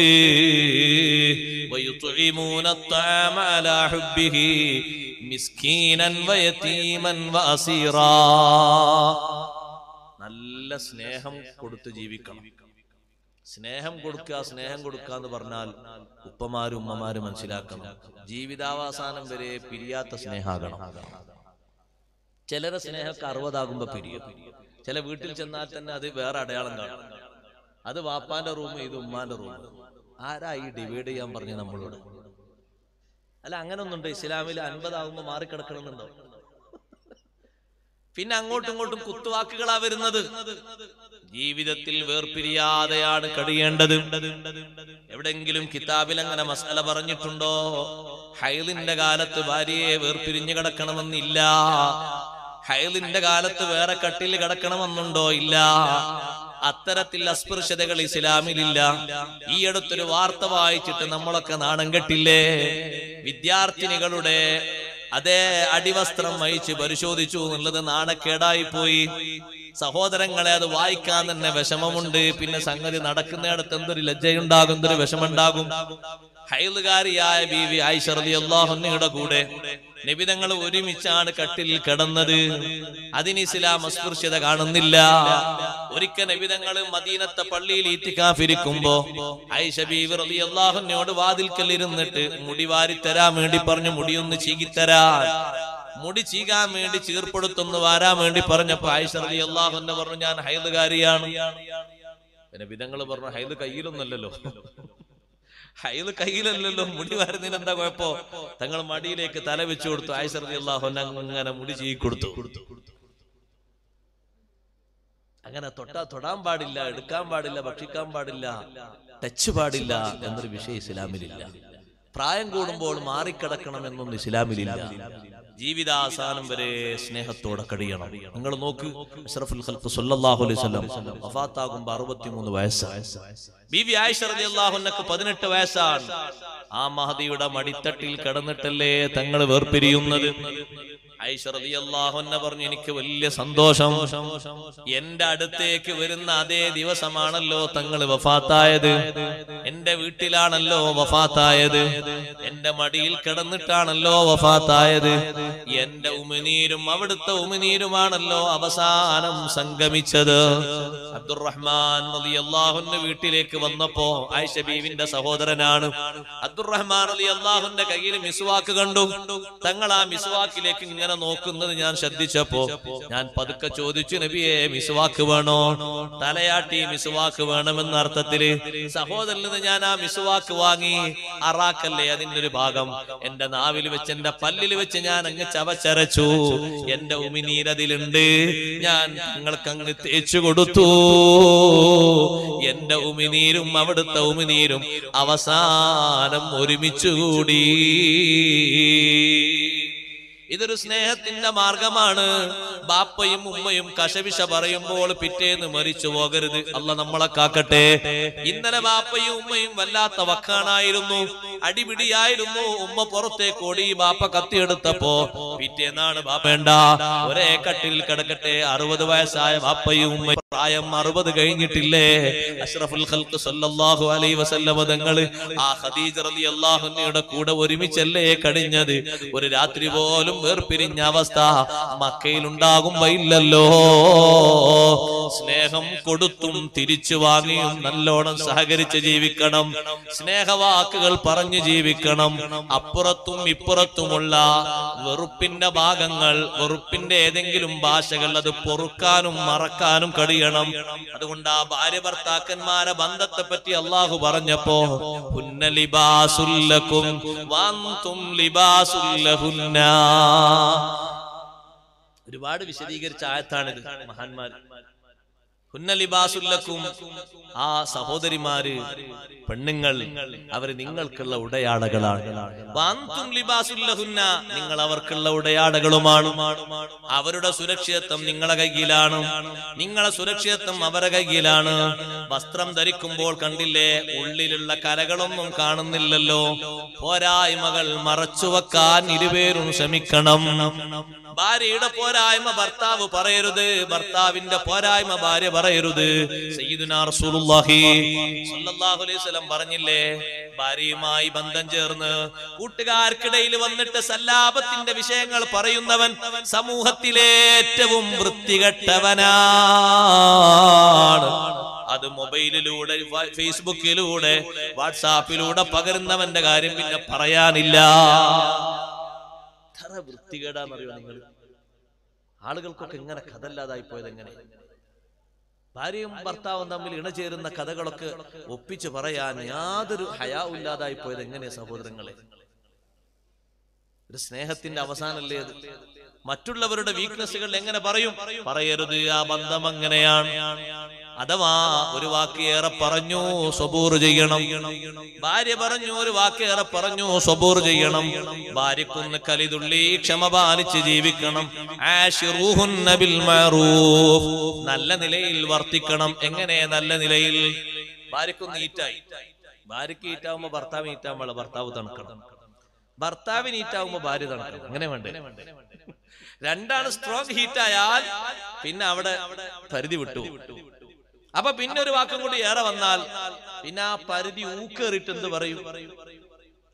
പിന്നെ മൂന്ന് ഞാൻ ചൊല്ലിപ്പോയിക്കൊന്നു, ഒന്നല്ല മൂന്നെണ്ണം. അതിന് കാത്തിരിക്കാണ് ഇബ്ലീസ്. കലീമുല്ലാഹി മൂസ അലൈഹിസ്സലാത്തു വസ്സലാമിന്റെ അടുത്ത് വന്നിട്ട് ഇബ്ലീസ് പറഞ്ഞു, മൂസാ നബി, എനിക്ക് വലിയ സങ്കടമുണ്ട്, ഞാൻ സ്വർഗത്തുനിന്ന് പോകുന്നതുകൊണ്ട് വലിയ വിഷമമുണ്ട്, നിങ്ങളൊന്ന് അള്ളാഹിനോട് ശഫാഅത്ത് ചെയ്യണം, എന്റെ കാര്യത്തിൽ ഒന്ന് തോബ സ്വീകരിക്കാൻ വേണ്ടി നിങ്ങളൊന്ന് റെക്കമെൻഡ് ചെയ്യും.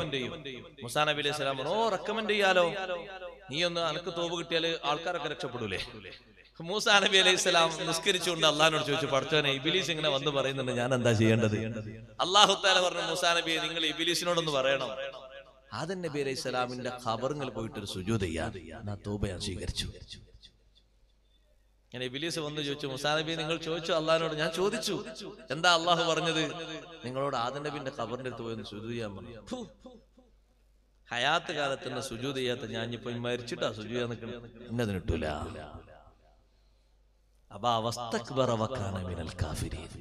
ബഹുമാനം പണ്ടേ സ്വീകരിക്കാത്തവന് ഇപ്പോഴും കിട്ടൂല. ബഹുമാനത്തിന്റെ ഏതെങ്കിലും ഒരു സ്റ്റേജ് ബാപ്പയോടോ ഉമ്മയോടോ മറ്റോ കുറഞ്ഞു പോയിട്ടുണ്ടോ കരുതണം. പിന്നെയും ഒരു പക്ഷെ അത് ആവർത്തിച്ചു വന്നേക്കും. പിശാചതിന് കരുക്കൾ നീക്കും. നിന്റെ ഗുരുനാഥനോട് ഒരിക്കൽ നിനക്കൊരു ബഹുമാനക്കേട് തോന്നിയോ, വീണ്ടും അങ്ങനത്തെ സാഹചര്യങ്ങൾ സൃഷ്ടിക്കാൻ പിശാച് മുതിരും. നിന്റെ അവസാനം പാതാളത്തിലേക്ക് അവൻ തള്ളിക്കളയും. നല്ലോണം കരുതണം, ശ്രദ്ധിക്കണം. ആ ഒരു വാക്കല്ലേ പിന്നെയും ഇബ്ലീസ് പറഞ്ഞത്, ധിക്കാരത്തിന്റെ വിസമ്മതത്തിന്റെ വാക്ക്. പക്ഷെ ഇബ്ലീസ് ഒരു കാര്യം ചെയ്തു, മൂസാ നബി എന്റെ വിഷയത്തിൽ നിങ്ങൾ റെക്കമെൻഡ് ചെയ്തുകൊണ്ട് ഞങ്ങൾക്ക് ഒരു 3 കാര്യം പറഞ്ഞുതരാം. നിങ്ങൾ എനിക്ക് വേണ്ടി അള്ളാഹിനോട് ചോദിച്ചല്ലോ, അങ്ങനെ ഒരു തോബ കിട്ടുമെന്നൊക്കെ ചോദിച്ചല്ലോ, അത് ചെറിയൊരു സഹായങ്ങൾ ചെയ്തല്ലോ, ഒരു 3 കാര്യം ഞാൻ പറഞ്ഞുതരാം. ഇബ്ലീസ് പറയാണ്, 3 ഘട്ടങ്ങളിൽ നിങ്ങൾ എന്നെ ഓർക്കണം. 3 ഘട്ടങ്ങളിൽ എന്നെ ഓർക്കണം, ഞാൻ അവിടെ പിരിമുറുക്കും. ഒന്നാമതായി നിങ്ങൾ എന്നെ ഓർക്കേണ്ടത് ഇൻദൽ ഗളബ്, ദേഷ്യം പിടിക്കുന്ന ഘട്ടത്തിലാണ്. ഒരു പക്ഷേ നിങ്ങൾ എന്നെ ഞാൻ അവിടെ പിരിമുറുക്കാനുണ്ടെന്ന് നിങ്ങൾക്ക് തോന്നണം, അല്ലെങ്കിൽ കുടുംബം കാലിയായി പോകും. ഭാര്യ 3 തലാഖും ചൊല്ലി ഭാര്യന്റെ വീട്ടിൽ പോയി കൂടേണ്ടി വരും. മക്കൾ അനാഥരായി പോകും. നിങ്ങൾ വേറെ, മക്കള് വേറെ, ഭാര്യ വേറെ. അതുകൊണ്ട് ദേഷ്യം പിടിക്കുമ്പോ എന്നെ ഓർക്കണം. ഞാൻ അവിടെ രക്തധമനികളിലൂടെ നടന്ന് ആ ദേഷ്യത്തിന് ഊക്കുകൂട്ടിയിട്ട് നിങ്ങളിൽ നിന്ന് എന്തെല്ലാം വരാൻ ചാൻസ് ഉണ്ടോ അതൊക്കെ പുറത്തേക്ക് പുറന്തള്ളാൻ ശ്രമം നടത്തും. അതുകൊണ്ട് നല്ലോണം കരുതണം. ദേഷ്യം മൂക്ക് കൂടുമ്പോ എന്നെ ഓർക്കണം. ഞാൻ അവിടെ ഉണ്ടെന്ന് നിങ്ങൾ നിങ്ങൾ ആലോചിക്കണം. രണ്ടാമത്തെ കാര്യം പറഞ്ഞു, യുദ്ധം തിങ്ങി വിട്ടുന്ന സമയത്ത്, കൊടുമ്പിരി കൊള്ളുന്ന നേരത്ത് എന്നെ ഓർക്കണം. ഞാൻ അവിടെ വന്നിട്ട് മക്കളെ ഓർമ്മപ്പെടുത്തി തരും, ഭാര്യയെ ഓർമ്മപ്പെടുത്തി തരും, സമ്പത്ത് ഓർമ്മപ്പെടുത്തി തരും. പിന്തിരിഞ്ഞോ പടപൊരുതൽ നടക്കുകയാണ്, മുന്നോട്ട് നിന്നാ തല പോകും കേട്ടോ. അടുത്ത കൊല്ലം ഈ കായ്ക്കാനിരിക്കുന്ന സ്വത്ത് കാണാൻ കഴിയൂല. ഇപ്പൊ നിന്റെ ഭാര്യ ഗർഭിണിയാണ്, ഗർഭത്തിലുള്ള കുട്ടിയെ കാണാനൊക്കൂല, വേഗം ഓടിക്കോ എന്ന് ഞാൻ പറയും. യുദ്ധസമയത്ത് എന്നെ ഓർക്കണം. പിന്തിരിപ്പൻ ശൈലിയിൽ ഞാൻ അവിടെ വരും. ചില മഹാന്മാര് പറഞ്ഞു, യുദ്ധം മാത്രല്ല, സാമൂഹ്യമായ ബാധ്യതകളൊക്കെ അങ്ങനെ തന്നെ. ജമാഅത്തിന് പോകുമ്പോഴൊക്കെ അങ്ങനല്ലേ? ജമാഅത്തിന് പോകുമ്പോഴൊക്കെ ഇബ്ലീസ് നന്നായി വരും. എന്തെങ്കിലുമൊക്കെ ഒരു സ്വീപ്പ് ഉണ്ടാക്കാൻ വേണ്ടി അവൻ വരും. എന്നിട്ട് അവൻ എന്തെങ്കിലുമൊക്കെ ഒരു ഫിത്തിനെ കളിച്ചിട്ട് അവിടെ ഇവിടെയൊക്കെ ഒന്ന് സംസാരം, അതാ നിന്റെ കൂട്ടുകാരൻ ഒന്നര വന്നത്, അവനോട് സംസാരിച്ചു, ഓനോട് പിന്നെ സംസാരിക്കാൻ ഇവിടെ ഇക്കാമത്ത് തുറക്കാൻ അല്ല, ഓനോട് സംസാരിച്ചു, ഓനെ പിന്നെ കണ്ടില്ലെങ്കിലും പെണ്ണ്. അന്നത്തോടുകൂടി അത് പോയി. നീ ഇന്നലെ അന്വേഷിച്ച് നടന്ന ആള് അതാ പീഡികത്തിന് ചോദിച്ചു കാര്യങ്ങൾ, അത് നിസ്കരിച്ചു ചോദിക്കാം. അല്ല ഇപ്പൊ തന്നെ ചോദിച്ചോ, മാത്തിന് നേരെ എത്ര ഇപ്പൊ തന്നെ ചോദിച്ചു. പിന്തിരിപ്പിക്കും. ഇങ്ങനെയുള്ള സാമൂഹ്യ ബാധകളൊക്കെ പിന്തിരിപ്പിക്കും. അതുകൊണ്ടാണ് ചിലര് 10 മണിക്ക് തന്നെ ജുമാക്ക് വേണ്ടി വീട്ടിൽ നിന്ന് പുറപ്പെടും. പക്ഷെ ബാങ്ക് കൊടുക്കുന്ന 5 മിനിറ്റ് മുമ്പേ പള്ളിയിലെത്തുള്ളൂ. കാരണം അവരെ പെട്ടെന്ന് എത്തിക്കാൻ പാടില്ല എന്നുള്ള അവന്റെ ഒരു നിർദ്ദേശം. അത് വലിയ വിഷമാണ് തന്നെ. ഒരു പെട്ടെന്ന് അങ്ങനെ പള്ളിയിൽ പോയാൽ കാര്യം പോലെ പിടിച്ചാൽ കിട്ടൂല പിന്നെ. അതുകൊണ്ട് പതുക്കെ അവിടെ ഇവിടെ കുറച്ച് വർത്താനൊക്കെ പറഞ്ഞ് കുറച്ച് പേപ്പറൊക്കെ വായിച്ച് കുറച്ച് പറയാൻ പറ്റുന്നോ പറ്റാതെ കുറച്ച് പറഞ്ഞ് പിന്നെ ലാസ്റ്റ് ഇനിയിപ്പോ നമ്മളെക്കാലം പ്രായം കുറഞ്ഞാലൊക്കെ പോകാൻ തുടങ്ങി, ഇനി പള്ളിക്ക് അങ്ങ് പോട്ടെ എന്ന് പറയും. പുരക്കാർ നല്ല സമാധാനത്തിലെ പഠിച്ചോനെ, വാപ്പാക്കോ കിട്ടുന്ന കൂലിക്ക് ഒരു കണക്കൂലേ. വാപ്പ 11 മണിക്ക് ഇവിടുന്ന് കുടിച്ച് ഡ്രസ്സ് മാറ്റി പോയിട്ടുണ്ട്. ഇതാരെങ്കിലും ഏതെങ്കിലും പെണ്ണുങ്ങൾ അങ്ങനെ പറഞ്ഞാൽ അത് കാണുന്ന ആണുങ്ങൾ പറയും, വാപ്പാക്ക് കൊട്ടക്കണക്കിന് കൂലി കിട്ടും. ഇവിടുന്ന് 11 മണിക്ക് പോയിട്ട് 11:15 പള്ളിയിലൊന്നും എത്തിയില്ല, വാങ്ങ് കൊടുക്കുന്ന 5 മിനിറ്റ്. മൂപ്പര് എവിടെ ഇത്രയും നേരം? മൂപ്പരതാ അവിടെ അങ്ങനെ സംസാരിക്കാൻ മൂപ്പരങ്ങനെ എത്തിയിട്ടില്ല. എത്താതിരിക്കാൻ ഇവന്റെ ശ്രമമാണ്. അങ്ങനെ വേഗം പോകരുത്, പെട്ടെന്ന് പോകരുത്. അതുപോലെ തന്നെയാണ് ജനാസ കൊണ്ടുപോകുമ്പോഴും ജനാസയുടെ പിന്നാലെ പോകുമ്പോഴും ഇബ്ലീസ് പറയും, നിസ്കരിച്ചില്ലേ, നിസ്കരിക്കാൻ തന്നെ വന്നു എന്നുള്ളത്ര ഹൈറാ, അതുകൊണ്ട് ഇനി വാക്കുകളിലൊന്നും കൂടണ്ട, വേഗം പൊയ്ക്കോ. ഇനി അടുത്ത ആള് മരിച്ചാൽ പിന്നെയും പള്ളിക്ക് വരണ്ടേ, വേഗം പൊയ്ക്കോ. ജനാസിന്റെ കൂടെ നീ പോയില്ലേ, ഒരു കാര്യം. നിസ്കരിക്കാനും കൂടിയില്ലേ, 2 കാര്യം. ഇനിയിപ്പോ ശ്രേഷ്ഠമായ 2 കാര്യങ്ങൾ കൂടി കിടക്കാനുണ്ട്. ആ മയ്യത്തിന്റെ തജീസിലൊന്ന് സംബന്ധിക്കുക, ആ മയ്യത്തിനെ പള്ളിയിൽ നിന്ന് അങ്ങോട്ട് അനുഗമിക്കുക, ബാക്കിയുള്ള കാര്യങ്ങളിൽ പങ്കെടുക്കുക. അപ്പൊ പൂർണ്ണമായിട്ട് നീ ചെയ്യരുത്, അതുകൊണ്ട് സഹിക്കൂല. അവിടൊക്കെ വിലങ്ങ് തടിയാകും. മൂന്നാമത് എന്നെ ഓർക്കേണ്ടത്, ഉസ്കുർനി, എന്നെ ഓർക്കണം, ഇന്ദംറഅത്തിൻ അജ്നബിയ്യ, മഹറമല്ലാത്ത ഒരു പെണ്ണിന്റെ കൂടെ നിങ്ങൾ ഒരുമിച്ച് നിൽക്കുമ്പോ എന്നെ ഓർക്കണം. നീയും ആ പെണ്ണുമായി വിവാഹ ബന്ധമില്ല, രക്തബന്ധമില്ല, തറവാട് ബന്ധമില്ല, അന്യ പെണ്ണാണ്, നിന്റെ ഭാര്യയല്ല കേട്ടോ, വേറെ പെണ്ണാണ്. ആ പെണ്ണുമായി നീ ഒരുമിക്കുമ്പോ ആ പെണ്ണിന്റെ ശരീരത്തിലേക്ക് നോക്കാൻ, ആ പെണ്ണിന്റെ സുന്ദരമായ വാചാലതയിലേക്ക് നോക്കാൻ, പിന്നെയും സംസാരിക്കാൻ, ഒന്ന് ശരീരം അടുക്കാൻ, ഒന്ന് കൂടെ നടക്കാൻ, ഒന്ന് കൂടെ പോകാൻ അവൻ ഒരുക്കി തരും. 3 ഘട്ടങ്ങളിലും എന്നെ ഓർക്കണം. ഒളബ് വരുമ്പോ പ്രത്യേകിച്ച് ഓർക്കണം. വിവാഹബന്ധം, സ്നേഹബന്ധം അതുകൊണ്ട് അറ്റുപോകരുത്. ഹബീബ് റസൂലുള്ളാഹി സ്വല്ലല്ലാഹു അലൈഹി വസല്ലം തങ്ങളുടെ സ്നേഹമസൃണമായ സ്വഭാവം പറഞ്ഞപ്പോ എപ്പോഴും ആയിഷ റളിയല്ലാഹു അൻഹ പറയാറുണ്ട്, ഞങ്ങൾക്കൊക്കെ എത്ര സ്ട്രോങ് ആയാലും നബി തങ്ങൾക്ക് സ്ട്രോങ് കൂടൂല. ഞങ്ങൾക്കൊക്കെ എത്ര സ്ട്രോങ് കൂടിയാലും ഹബീബ് സല്ലല്ലാഹു അലൈഹി വസല്ലം തങ്ങൾക്ക് ഒരു സ്ട്രോങ് കൂടൂല. തങ്ങളെ തിരിച്ചുള്ള പ്രതികരണം അങ്ങനെയായിരിക്കും. സഫിയ ബീവി റളിയല്ലാഹു അൻഹയുടെ വീട്ടിൽ നിന്ന് നല്ലൊരു പലഹാരവുമായിട്ട് അടിമ വന്നു നബി തങ്ങൾക്ക് കൊടുക്കാൻ വേണ്ടി. നബി സല്ലല്ലാഹു അലൈഹി വസല്ലം എന്റെ വീട്ടിലാണ്, ആയിഷ റളിയല്ലാഹു അൻഹ പറയാണ്, അടിമ വന്നിട്ട് ദാ നബിയെ പലഹാരം. ഇതെവിടുന്ന? സഫിയ ബീവിന്റെ വീട്ടിൽ നിന്നാന്ന് പറഞ്ഞു. ഞാൻ അങ്ങോട്ട് ചെന്ന് അടിമന്റെ കൈക്ക് ഒരു തട്ടം കൊടുത്തു. ആയിഷ റളിയല്ലാഹു അൻഹ പറയാണ്, ഞാൻ തട്ടിയപ്പോ പാത്രം താഴെ വീണു, പലഹാരങ്ങളൊക്കെ ചിന്നിച്ചിതറി, പാത്രം പൊട്ടിയും ചെയ്തു. നമ്മളിങ്ങനെ ആലോചിച്ചാൽ നമ്മളിങ്ങനെ തിളക്കൂലേ? നമ്മളെ രക്തവും നമ്മളെ ഞരമ്പും നമ്മളെ രോമൊക്കെ തിളക്കും. എല്ലാ വിലയും നമ്മൾ പറയും, ഈ പെണ്ണിനെ കൊണ്ട് മനുഷ്യൻ കുടുങ്ങിയല്ല. അയലക്കത്തുള്ള ഒരു പെണ്ണ് ഒന്ന് കൊണ്ടുവരാൻ ഇങ്ങോട്ടയക്കും, അതും തട്ടിത്തെറിപ്പിച്ചു. അടിമ അങ്ങനെ പരിഭ്രാന്തനായി നോക്കാൻ, പടച്ചോനെ എന്താ സംഭവിച്ചത്? ഒരു ഭാഗത്ത് നബി സല്ലല്ലാഹു അലൈഹി വസല്ലം ഇരിക്കുന്നുണ്ട്. ഫതബസ്സമാ, തങ്ങള് പുഞ്ചിരിച്ചു. അവിടെ ഈറ്റായപ്പോ തങ്ങള് ചിരിച്ചിട്ട് തങ്ങള് പറഞ്ഞു, ഖാറത്തുമ്മുക്കും, നിങ്ങളെ ഉമ്മാക്ക് കുറച്ച് ദേഷ്യം കൂടി പോയതാണ്, വിഷമം വേണ്ട. നിങ്ങളെ ഉമ്മാക്ക് കുറച്ച് ഈർഷ്യത കൂടി പോയതാണ്, വിഷമൊന്നും വേണ്ട. ഹബീബ് റസൂലുള്ളാഹി സ്വല്ലല്ലാഹു അലൈഹി വസല്ലം നിങ്ങൾ ശറഫാക്കപ്പെട്ട കൈകളിൽ ചിന്നി ചിതറിയ പലഹാരങ്ങളുടെ കഷ്ണങ്ങൾ പെറുക്കിയെടുക്കുന്നു. തങ്ങൾ പുറത്തു കൊണ്ടുപോയി വേസ്റ്റിൽ അത് തള്ളുന്നു. പൊട്ടിപ്പോയ പാത്രങ്ങളുടെ അവശിഷ്ടങ്ങളും പെറുക്കിയെടുത്ത് തള്ളുന്നു. പുറത്തു കൊണ്ടുപോയി ഇടുമ്പോ തങ്ങൾ വിളിക്കുന്നു, ആയിഷ, പലഹാരം നമുക്കുള്ളതാണ്, പാത്രം വായ്പയാണ്. നല്ലൊരു പാത്രം എടുത്ത് പകരം കൊടുക്കൂ ആയിഷ. പാത്രം പൊട്ടിയാൽ പകരം പാത്രം കൊടുക്കണമല്ലോ. പലഹാരം മാത്രമല്ലേ നമുക്കുള്ളത്. ആയിഷ റളിയല്ലാഹു അൻഹ പറയാണ്, അവിടുന്ന് ദേഷ്യപ്പെട്ടില്ല, ദേഷ്യത്തിന്റെ മുഖങ്ങൾ കാണിച്ചില്ല, ഒരു വാക്കുപോലും പറഞ്ഞില്ല. ഭാര്യമാര് ദേഷ്യപ്പെട്ട് വരുമ്പോൾ അവരെ ദേഷ്യം തണുപ്പിക്കണം, ഒതുക്കി നിർത്തണം. അതാണ് വഅശിറൂഹുന്ന ബിൽ മഅറൂഫ്, നല്ല നിലയിൽ സ്നേഹത്തോടെ വർത്തിക്കണം. എപ്പോഴും പുരുഷന്മാര് നല്ല നിലയിൽ വർത്തിക്കണം, നല്ല ഇടപെടൽ നടത്തണം, നല്ല കാര്യങ്ങൾ ചെയ്യണം. ബീവി ആയിഷ റളിയല്ലാഹു അൻഹ പാതിരാത്രിയിൽ വീട് വിട്ട് പുറത്തിറങ്ങി. നബി സല്ലല്ലാഹു അലൈഹി വസല്ലം പുറത്തുപോയി. തങ്ങൾ എവിടേക്കാ പോയത് എന്ന് നോക്കാൻ വേണ്ടി ആയിഷ റളിയല്ലാഹു അൻഹ പുറത്തിറങ്ങി പോയി. ആയിഷ ബീവി മറ്റു റൂമുകളിലൊക്കെ ഒന്ന് നോക്കിയിട്ട് നേരെ മുന്നോട്ട് തിരിഞ്ഞപ്പോ അവിടുന്ന് ജന്നത്തുൽ ബഖീൽ കൈയുയർത്തിയിട്ട് കരഞ്ഞു ദുആ ചെയ്യുകയാണ്. അങ്ങനെ തിരിച്ച് വീട്ടിലേക്ക് ഓടിക്കയറി. നബി സല്ലല്ലാഹു അലൈഹി വസല്ലം വരുമ്പോ ആയിഷ ബീവി ഇങ്ങനെ കിതക്കുന്നുണ്ട്. എന്താ ആയിഷ, ഒരു കിതപ്പെന്താണ്? എന്താണ് ഒരു കിതപ്പ് ആയിഷ?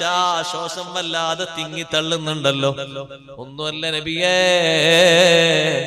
ഞങ്ങൾ പുറത്തിറങ്ങിയപ്പോ മറ്റു വീടുകളിലേക്ക് എങ്ങാനും എന്റെ രാത്രിയുടെ ഊഴം മാറിയിട്ട് അങ്ങോട്ട് പോയോ അത് കരുതിയിട്ട് ഞാനൊന്ന് ഇറങ്ങിയതാണ്. ഓ ആയിഷ,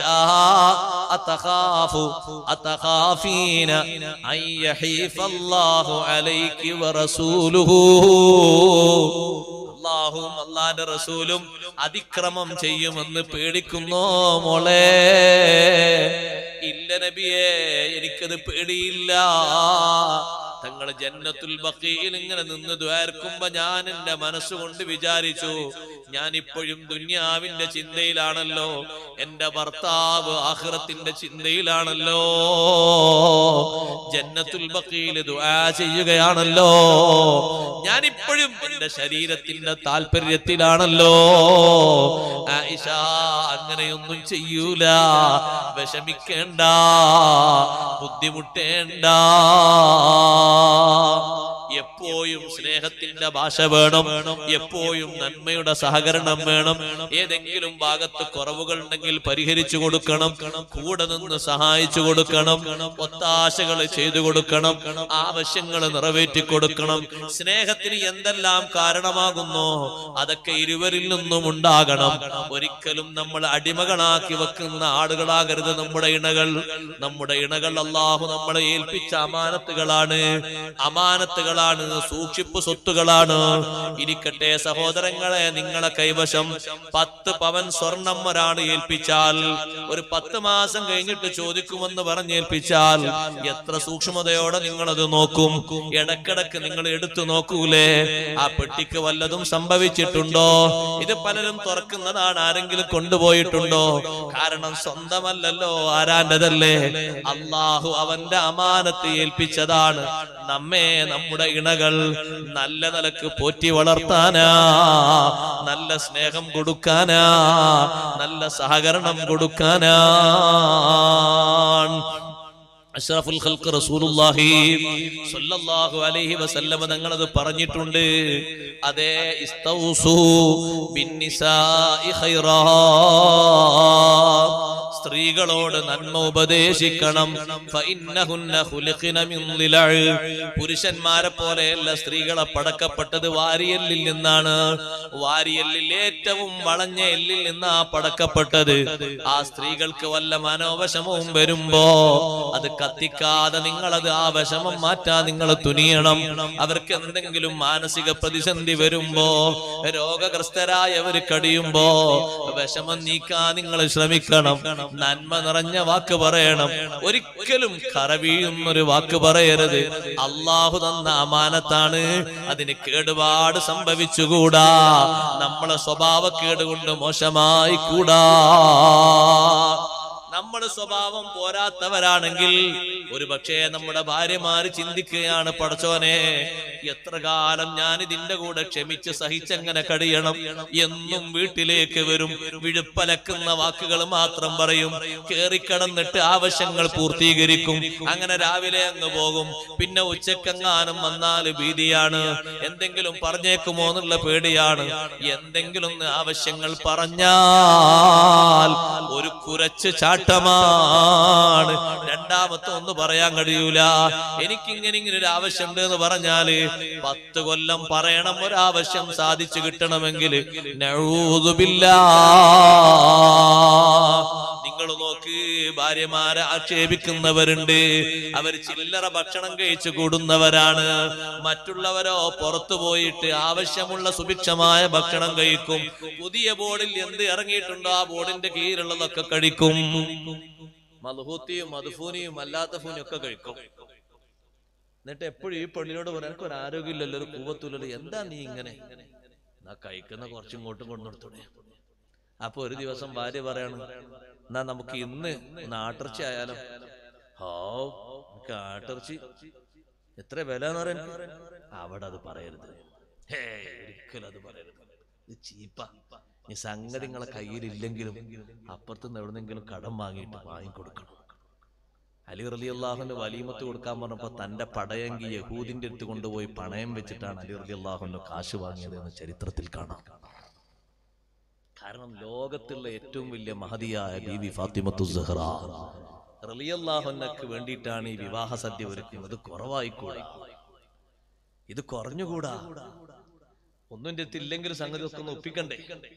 അപ്പൊ എന്നൂല്ല, എന്നോ ഒരു ദിവസം പറഞ്ഞാണ്, എന്നോ പോയി ബീഫ് കൂട്ടി ഇങ്ങനെ മടുത്തുന്നൊന്ന് മട്ടൻ ആയിക്കോട്ടെ. മട്ടന് കഴിഞ്ഞ ആഴ്ച 100 രൂപയും കൂടി കൂടിയിട്ടുണ്ട്, 600 ആയി. അതുകൊണ്ട് എന്നോട് അത് പറയണ്ടെന്ന് പറയരുത്. എവിടെന്നെങ്കിലൊക്കെ ഒന്ന് സഹകരിച്ച് അൽഹംദുലില്ലാ ഒരു സന്തോഷിക്കാം. ആ ഭാര്യയും മക്കളും ഭക്ഷണം കഴിച്ചിട്ടുള്ള സന്തോഷം നമ്മുടെ സന്തോഷത്തിന്റെ പ്രധാനപ്പെട്ട ഭാഗമാകണം. നമ്മളെ കൊണ്ടുപോയി കൊടുത്തതിൽ അവരാ ഭക്ഷിക്കുന്നതിൽ നമ്മൾ പൂർണ്ണ തൃപ്തിയിലാകണം. അതിന്റെ കണക്ക് പറയരുത്, അതിന്റെ വിഷമങ്ങൾ പറയരുത്. കണക്ക് ഒരു ഭാഗത്ത് മാത്രല്ല, ഇപ്പുറത്തും കണക്ക് വരും. അപ്പൊ നമ്മൾ കുടുങ്ങിപ്പോകും. സഹകരണ മനോഭാവത്തോടെ പോകണം. കുറ്റം വരാം, കുറവ് വരാം, മാസൂമീങ്ങളല്ലല്ലോ. പലതും കണ്ണടക്കേണ്ടതുണ്ട്, കണ്ണ് ചിമ്മേണ്ടതുണ്ട്, സഹകരണത്തോടെ പോകേണ്ടതുണ്ട്. അതുകൊണ്ടാണല്ലോ അഷ്റഫുൽ ഖൽഖ് സ്വല്ലല്ലാഹു അലൈഹി വസല്ലം പറഞ്ഞത്, ലാ യഫറഖു മുഅ്മിനുൻ മുഅ്മിനാ ഇൻ കരിഹ മിൻഹാ ഖുലുഖൻ റളിയ മിൻഹാ ആഖർ. ഒരു ഭർത്താവും ഭാര്യയെ വെറുക്കരുത്. ഒരു സ്വഭാവം നിങ്ങൾക്ക് വെറുപ്പായി തോന്നുന്നുണ്ടെങ്കിൽ വേറെ ഒന്നിലെ 100% ആള് മുന്നിലാണ്. പറയാതെ തന്നെ ചെയ്യുന്നവളാണ്, നല്ല തൃപ്തി നൽകുന്നവളാണ്. ആ ഒരു നല്ല സ്വഭാവം കണ്ടിട്ട് സഹകരണത്തോടെ മുന്നോട്ട് നീങ്ങണം. ഹബീബ് റസൂലുള്ളാഹി സ്വല്ലല്ലാഹു അലൈഹി വസല്ലം തങ്ങളുടെ ഭാര്യമാരിൽ നല്ല ഈർഷ്യതയുള്ള ഭാര്യയല്ലേ ബഹുമാനപ്പെട്ട ഉമ്മു സലമ റളിയല്ലാഹു അൻഹാ. ഉമ്മു സലമ ബീവി റളിയല്ലാഹു അൻഹ കല്യാണം കഴിക്കാൻ വേണ്ടി വന്നപ്പോൾ തന്നെ നബി തങ്ങളോട് പറഞ്ഞു, നബിയേ ഇന്നിംറഅത്തുൻ ഗൈറാ, ഞാൻ നല്ല ദേഷ്യമുള്ള പെണ്ണാണ് നബിയേ, അതുകൊണ്ട് നിങ്ങൾക്ക് എന്നെ കല്യാണം കഴിക്കുന്നതിൽ വിഷമം തോന്നും. നബി തങ്ങൾ പറഞ്ഞു, ആ ചൂടങ്ങ് നീങ്ങാ ഞാനങ്ങ് ദ്വാരുന്നാ പോരെ. നിങ്ങൾ ആ ഊക്കേറിയ ദേശം ഒന്ന് നീങ്ങാ ഞാൻ അള്ളാഹിനോട് ദ്വാരുന്നാ പോരെ. എന്നാ പിന്നെ പ്രശ്നമില്ലല്ലോ. എനിക്ക് ചെറിയ മക്കളുണ്ട് നബിയേ, ആ മക്കള് നമ്മുടെ സ്വന്തം മക്കളല്ലേ, നമുക്കങ്ങ് വളർത്തിയാൽ പോരെ. ഇന്നത്തെ ആളുകൾ പലരും പറയുന്നത് പോലെ നമുക്ക് ഒരുമിച്ച് കഴിയാൻ ഈ കുട്ടി തടസ്സമാണ്, അതിനങ്ങ് കൊന്നോ എന്ന ഭാഷയല്ല, ഏതെങ്കിലും യതീഖാനകളിൽ ചേർത്തോ എന്ന ഭാഷയല്ല. നമ്മുടെ മക്കളാണ്, നമ്മൾ ഒരുമിച്ച് നോക്കേണ്ടവരാണ്. അബൂ സലമ റളിയല്ലാഹു അൻഹു നിന്നും ഉമ്മു സലമയ്ക്കുണ്ടായ കുട്ടികളാണ്. ഒരുമിച്ച് ആ കുട്ടികളെ പരിപാലിക്കുന്നു.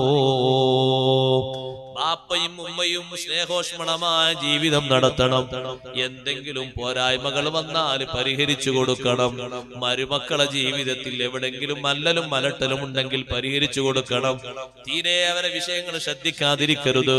ഹബീബ് റസൂലുള്ളാഹി സ്വല്ലല്ലാഹു അലൈഹി വസല്ലം ഒരിക്കൽ വീട്ടിൽ വന്നപ്പോ ഫാത്തിമ ബീവിയോട് ചോദിച്ചു, എവിടെ ഭർത്താവ് എന്ന് ചോദിച്ചു. ഫാത്തിമ റളിയല്ലാഹു അൻഹ പറഞ്ഞു, ഭർത്താവ് കുറച്ച് കാര്യങ്ങളൊക്കെ പറഞ്ഞു, ഞാനും കുറച്ച് പറഞ്ഞു, ചൂടായപ്പോ അങ്ങ് പോയി ഇറങ്ങി. എവിടേക്കാ പോയത്? പള്ളി പോയതാണ്. നമ്മൾ ചൂടായാലും പള്ളിയിലെത്തില്ലല്ലോ, പള്ളിയിലെ പോയത് എന്നാ കുറച്ച് ആശ്വാസം കിട്ടും. ചൂടായാലും പിന്നെ ഹൈറായ മാർഗങ്ങളോട് ബന്ധപ്പെടുമ്പോൾ കുറച്ചൊക്കെ തണുപ്പ് കിട്ടും, ആശ്വാസം കിട്ടും. നബി സല്ലല്ലാഹു അലൈഹി വസല്ലം പോയി നോക്കുമ്പോൾ അലി റളിയല്ലാഹു അൻഹു കിടന്നിട്ട് കാലിന്റെ ഭാഗത്തു നിന്ന് തുണിയൊക്കെ നീങ്ങിപ്പോയിട്ടുണ്ട്. മുട്ടിന്റെ തായ് ഭാഗത്ത് തുണിയൊക്കെ നീങ്ങിയിട്ട് കാല് മണ്ണിലെത്തിയിട്ടുണ്ട്, മണ്ണിലായി പോയിട്ടുണ്ട് കിടക്കണൊക്കെ. വിരിച്ച് കിടന്ന ആവശ്യം കടത്ത അങ്ങോട്ട് നീങ്ങിപ്പോയി. ഇപ്പൊ നബി സല്ലല്ലാഹു അലൈഹി വസല്ലം ഒന്നും ഇങ്ങനെ തട്ടി വിളിച്ചു, യാ അബാ തുറാബ്, ഓ മണ്ണിൽ ചേർന്ന് കിടക്കുന്ന മനുഷ്യ. അലി റളിയല്ലാഹു അൻഹു പിന്നീട് എനിക്ക് സ്വന്തം പേര് വിളിക്കുന്നതിനേക്കാളും ആരും അബൂ തുറാബ് എന്ന് വിളിക്കലാണ് എനിക്ക് ഇഷ്ടം. കാരണം ഈ വിഷയം പരിഹരിക്കാൻ വേണ്ടി വന്നപ്പോ സയ്യിദുനാ റസൂലുള്ളാഹി സ്വല്ലല്ലാഹു അലൈഹി വസല്ലം തങ്ങൾ വിളിച്ച ആ പേര്, ആ വിളിയോടുകൂടെ ഒക്കെ തീർന്നു, വിഷമങ്ങളും പ്രശ്നങ്ങളൊക്കെ തീർന്നു. നല്ല സന്തോഷല്ലേ, നല്ല സ്നേഹമുള്ള ജീവിതം, ഒരിക്കലും വേർപിരിയാത്ത സ്നേഹം.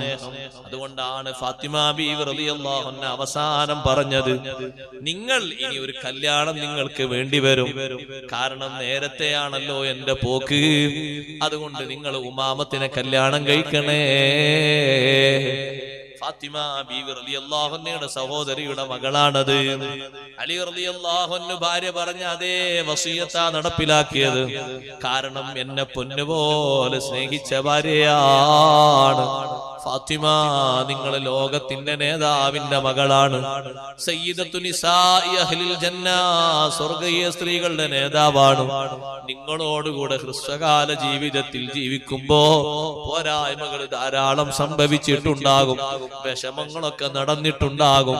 നാളെ ആഖിറത്തില് ബാപ്പാനെ മുന്നിൽ വെച്ച്, അമ്പിയാക്കളുടെ നേതാവായ നബി സല്ലല്ലാഹു അലൈഹി വസല്ലം നിങ്ങളെ മുന്നിൽ വെച്ച് എന്നെ വഷളാക്കരുതേ, എന്നെ കുറ്റപ്പെടുത്തരുതേ, നിങ്ങൾ എനിക്ക് ശഫാഅത്ത് ചെയ്യണേ, നിങ്ങൾ പൊരുത്തപ്പെടണേ. ഫാത്തിമ ബീവി റളിയല്ലാഹു അൻഹ പറഞ്ഞല്ലോ, നിങ്ങൾ ഇൽമിന്റെ വലിയ ബഹ്റാണ് അലി, നിങ്ങളോടുകൂടെ ജീവിക്കാൻ പറ്റിയ പെണ്ണല്ല ഞാന്. പക്ഷേ നമ്മുടെ വിവാഹ ബന്ധത്തിൽ വല്ലതും സംഭവിച്ചെങ്കിൽ നിങ്ങൾ എനിക്ക് മാപ്പാക്കണേ. എന്തൊരു സന്തോഷത്തോടെയാണ് അവരെ വേർപാട്. കാരണം ജീവിതകാലത്ത് അങ്ങനെയാണ്, സ്നേഹം നൽകിയതും സ്നേഹം കൊടുത്തതും തമാശ പറഞ്ഞതും തമാശക്ക് പ്രതികരിച്ചതും എല്ലാം സ്നേഹഭാഷയിലാണ്. ഹൈറായ മേഖലകളിലൊക്കെ നല്ല സഹകരണം വേണം. അതേ ഉമ്മമാരോടൊരു കാര്യം പറയട്ടെ, നല്ല തൃപ്തിക്ക് വേണ്ടി, നല്ല സന്തോഷത്തിന് വേണ്ടി നല്ല അനുസരണങ്ങൾ വേണം, നല്ല സ്വബർ നിങ്ങളെ ഭാഗത്തുനിന്ന് വേണം. ഭർത്താവിനെ മനസ്സറിഞ്ഞ് സ്നേഹിക്കണം.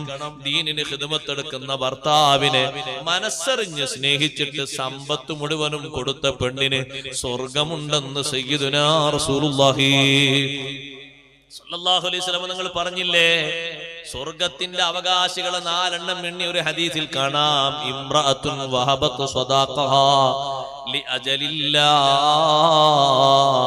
അള്ളാഹുവിന്റെ പൊരുത്തത്തിന് വേണ്ടി അള്ളാഹിന്റെ മാർഗത്തിൽ ദീന് നടത്തുന്ന ഭർത്താവിന് വിവാഹമൂല്യമാകുന്ന മഹ്റങ്ങ് ദാനം ചെയ്ത പെണ്ണ്. വസൗജുഹാ അൻഹാ റാദ്, ഭർത്താവ് പൊരുത്തം നൽകിയ പെണ്ണാണ്. ആ പെണ്ണ് സ്വർഗത്തിലാണ്. നല്ല അനുസരണം വേണം. അനുസരണം പൊരുത്തത്തിന്റെ ഏറ്റവും വലിയ അടയാളമാണ്. മുൻഗാമികളെ അനുസരിച്ചതുപോലെ നന്നായി അനുസരിക്കാൻ കഴിയണം. കണ്ടില്ലേ നിങ്ങൾ സൗദ ബീവി റളിയല്ലാഹു അൻഹ അനുസരിച്ചത്? സൗദ ബീവി റളിയല്ലാഹു അൻഹ നബിതങ്ങളോടൊപ്പം ഹജ്ജിന് പോയതാണ്, ഉംറക്ക് പോയതാണ്. രണ്ടാമതൊരു ഹജ്ജിന് പോയിട്ടില്ല, രണ്ടാമതൊരു ഉംറക്ക് പോയിട്ടില്ല. ആളുകൾ വന്ന് ചോദിച്ചു, അല്ല സൗദ ബീവി നിറഞ്ഞ ഇബാദത്തുള്ള മഹദിയാണ്, കാനത്ത് ഖവ്വാമതൻ ബില്ലൈലി സവ്വാമതൻ ബിന്നഹാർ, രാത്രി കുറെ നേരം നീണ്ട നിസ്കാരം നടത്തുന്ന, പകലിൽ കുറെ നോമ്പ് നോൽക്കുന്ന, സുന്നത്ത് നോമ്പ് നോൽക്കുന്ന മഹദിയാണ്. അല്ലാഹുവിന്റെ ഹബീബിന്റെ രണ്ടാമത്തെ ഭാര്യയാകാൻ തൗഫീഖ് ലഭിച്ച മഹദിയല്ലേ ആ സൗദ ബീവി റളിയല്ലാഹു അൻഹാ. ആളുകൾ വന്ന് ചോദിക്കുന്നു, എന്തേ നിങ്ങൾ ഹജ്ജിന് വർഷം വർഷം പോകാത്തത്, ഉംറക്ക് വർഷം വർഷം പോകാത്തത്? നിങ്ങളുടെ മറ്റു സഹോദരിമാരൊക്കെ പോകുന്നുണ്ടല്ലോ, നബിതങ്ങളെ മറ്റു ഭാര്യമാരൊക്കെ പോകുന്നത് പോലെ പോകാത്തത് എന്താണ്?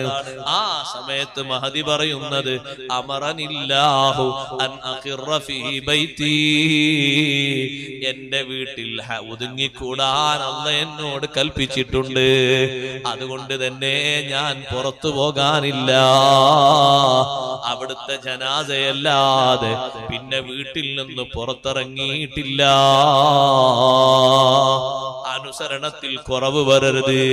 അനുസരണം കുറവ് വന്നാൽ തൃപ്തിക്കേട് മാത്രമല്ല, ചെലവ് പോലും കൊടുക്കേണ്ടതില്ലാത്ത അവസ്ഥ വരൂലേ. അനുസരണക്കേടിനെ പറ്റിയല്ലേ നുഷൂസ് എന്ന് ഫിഖ്ഹിൽ പറഞ്ഞത്. പിണക്കം എന്ന് പറഞ്ഞത് സംസാരിക്കാതിരിക്കുക എന്നതല്ല. പിണക്കത്തിന് കുറെ വിഷയങ്ങൾ പറഞ്ഞെടുത്ത് ഭർത്താവിന്റെ സമ്മതമില്ലാതെ വീട്ടിൽ നിന്ന് പുറപ്പെട്ടു പോകുക. ഭർത്താവിന്റെ തൃപ്തി പുറപ്പെടാതിരിക്കലാണെങ്കിൽ ക്ഷമിച്ച് സഹിച്ച് കഴിയണം. നബി സല്ലല്ലാഹു അലൈഹി വസല്ലം തങ്ങളുടെ കാലത്ത് വീട്ടിൽ നിന്ന് പുറത്തിറങ്ങുമ്പോ മുകളിൽ താമസിക്കുന്ന ഭാര്യയോട് താഴെ താമസിക്കുന്നു ബാപ്പയും ഉമ്മയും, ആരുടെ ബാപ്പ ആരുടെ ഉമ്മ, ഈ ഭാര്യയുടെ ഉമ്മയും ബാപ്പയും താഴെയുണ്ട്. മുകളിലെ തട്ടിൽ താമസിക്കുന്നു മരുമകനും മകളും. ആ ഭാര്യയോട് ഭർത്താവ് ജോലിക്ക് പോകുമ്പോ പറഞ്ഞു, അല്ലാ തൻസലി മിനൽ ഉലുവി ഇല സുഫിലി, മുകളിൽ നിന്ന് തായോട്ട് ഇറങ്ങരുത്, ഞാൻ വരും വരെ തായോട്ട് ഇറങ്ങരുത്. സ്വന്തം ബാപ്പ രോഗബാധിതനായി, ഖിദ്മത്തെടുക്കാൻ പലരും ഉണ്ട്. ഹബീബ് സല്ലല്ലാഹു അലൈഹി വസല്ലം തങ്ങളുള്ള കാലമാണ്. ഈ പെണ്ണൊരാളെ പറഞ്ഞയച്ചു, ഭർത്താവ് പോകുമ്പോ മേലെന്ന് തായോട്ട് ഇറങ്ങരുത് എന്ന് പറഞ്ഞിട്ടുണ്ട്. ഞാനും എന്റെ ഭർത്താവും ബാപ്പയുമായിട്ടൊരു പണക്കവുമില്ല, ഇങ്ങനൊരു നിർദ്ദേശം എനിക്ക് തന്നിട്ടുണ്ട്. ഇന്നത്തെ പോലെ ബന്ധപ്പെടാനുള്ള സൗകര്യമൊന്നുമില്ലല്ലോ, ജോലിക്ക് പോയതല്ലേ, കുറെ ദിവസം കഴിഞ്ഞ് തിരിച്ചു വരും. പക്ഷേ ഉപ്പ രോഗബാധിതനായിട്ടുണ്ടൊന്ന് കാണാൻ ഇറങ്ങട്ടെ. അല്ലാഹുവിന്റെ ഹബീബിന്റെ മറുപടി, അത്തിയുഈ സൗജകി, നിന്റെ ഭർത്താവിന് നീ അനുസരിച്ചോ. ബാപ്പാനോട് വെറുപ്പുണ്ടായിട്ടല്ല, ഉമ്മാനോട് വെറുപ്പുണ്ടായിട്ടല്ല, അവരെ നോക്കരുത് എന്ന് കൽപ്പിക്കാനും അല്ല, നന്നായി ഭർത്താവിനെ അനുസരിക്കാൻ വേണ്ടി പറഞ്ഞതാണ്. അപ്പൊ എത്ര ക്ഷമ വേണം, എത്ര ക്ഷമയിൽ അനുസരിക്കണം. കുറച്ചു ദിവസം കഴിഞ്ഞപ്പോൾ ബാപ്പ മരണപ്പെട്ടു. ബാപ്പാന്റെ മുഖത്തേക്ക് അവസാനത്തൊരു നോക്ക് നോക്കാൻ ആർക്കാണ് താല്പര്യമില്ലാതിരിക്കുക. രണ്ടാമതും ആ സഹോദരി പറഞ്ഞയച്ചു ആളെ. അപ്പോഴും നബി സല്ലല്ലാഹു അലൈഹി വസല്ലം തങ്ങളെ മറുപടി പഴയത് തന്നെയാണ്, ഇതൊരു ക്രൂരതയാണെന്ന് ചിന്തിക്കരുത്. അനുസരണത്തിന്റെ പാരമ്യതയാണ് ഈ പറയുന്നത്. നല്ല സുബറോട് അനുസരിക്കാൻ കഴിയണം. ഭർത്താവിന് അനുസരിച്ചോ സന്തോഷമുണ്ട്. ആ ബാപ്പയെ കൊണ്ടുപോയി മറവ് ചെയ്തിട്ട് നബി സല്ലല്ലാഹു അലൈഹി വസല്ലം തങ്ങൾ ഒരു സ്വഹാബിയെ വിളിച്ചിട്ട് പറഞ്ഞു, ഇന്നാലിന്ന സ്ഥലത്ത് വീടിന്റെ മുകളിൽ താമസിക്കുന്ന ഒരു സഹോദരിയുണ്ട്. ഭർത്താവിന്റെ വാക്ക് അക്ഷരം പ്രതി സ്വീകരിച്ച് തന്റെ ബാപ്പയെ ഒരു നോക്കുപോലും കാണാൻ മുകളിൽ നിന്ന് തായോട്ടിറങ്ങാതെ ഇറങ്ങരുത് എന്ന് ഭർത്താവ് നിർദ്ദേശിച്ചത് ഇവർ തമ്മിൽ കംപ്ലൈന്റ് ഉണ്ടായിട്ടല്ല, വിഷമുണ്ടായിട്ടല്ല, ഒരു നിർദ്ദേശം അങ്ങനെ വെച്ചതാണ്. അത് പാലിക്കാൻ അത്രയും ശ്രമിച്ചതുകൊണ്ട് ആ പെണ്ണിനോട് പോയിട്ടൊരു സന്തോഷം പറയണം. എന്താണത്? അന്നല്ലാഹ ഗഫറ ലി അബീഹാ. ഇവിടെ നമ്മൾ മറവ് ചെയ്ത ബാപ്പയില്ലേ, ബാപ്പക്ക് അല്ലാഹു പുറത്തു കൊടുത്തിരിക്കുന്നു. ബിത്വാഅതിഹാ ലിസൗജിഹാ, സ്വന്തം ഭർത്താവിനെ ആ പെണ്ണ് അനുസരിച്ചത് കൊണ്ട് ഈ ബാപ്പക്ക് ഖബറിൽ സന്തോഷം കിട്ടി. ഇതൊന്ന് പോയി പറഞ്ഞു കൊടുക്കണേ. ആ ഒരു പൊരുത്തം ഉമ്മമാരെ സ്നേഹം നൽകിയിട്ട് വാങ്ങണം, സഹകരണം നൽകിയിട്ട് വാങ്ങണം. വിഷമങ്ങളൊക്കെ മറക്കണം. എപ്പോഴെങ്കിലും കുത്തുവാക്കുകളോ മറ്റോ വന്നെങ്കിൽ അത് കാലകാലത്തേക്ക് മനസ്സിൽ സൂക്ഷിക്കാതെ വിട്ടേക്കണം. ഒരു കാര്യം കൂടി പറഞ്ഞ് ഞാൻ ഒറ്റ വാക്കുകൊണ്ട് അവസാനിപ്പിക്കട്ടെ, സമയം പരിമിതമാണ്. നല്ല കാര്യങ്ങൾക്ക് നല്ല ശുക്ർ പറയണം. നല്ല കാര്യങ്ങൾ നിർവഹിച്ചു തന്നാൽ നന്ദി പറയണം. എന്തിനും കുറ്റം കുറവാകരുത്, ഏത് ഭക്ഷണത്തിനും കുറ്റം കുറവും, ഏത് കാര്യത്തിലും.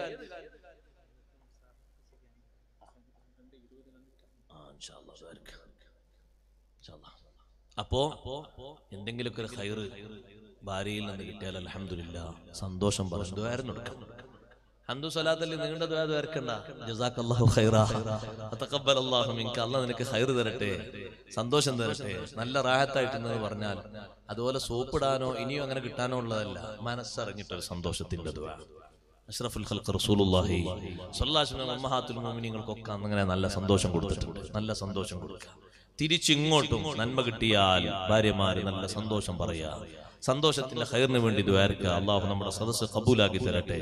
അള്ളാഹു തആല നമ്മളെ ഒരുമിച്ച് കൂടിയതും പറഞ്ഞതും കേട്ടതൊക്കെ അവന്റെ പൊരുത്തത്തിലായി സ്വീകരിക്കുമാറാകട്ടെ. വെള്ളിയാഴ്ച രാവാണല്ലോ, നല്ല ദുആക്ക് ഉത്തരം കിട്ടുന്ന മജ്ലിസായി അള്ളാഹു നമ്മുടെ മജ്ലിസ് സ്വീകരിക്കുമാറാകട്ടെ. ദുആർക്കാൻ പോകണം.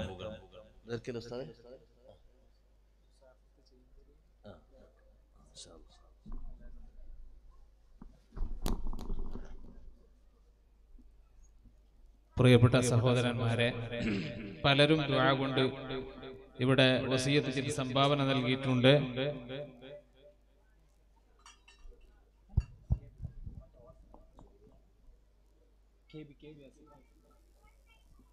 നമ്മുടെ ഈ മഹത്തായ പരിപാടിക്ക് വേണ്ടി KB ആസിഫ് ഒരു 5000 രൂപ ഇവിടെ നൽകിയിട്ടുണ്ട്. അതുപോലെ റസാഖ് കണന്തൂർ 2000 രൂപ.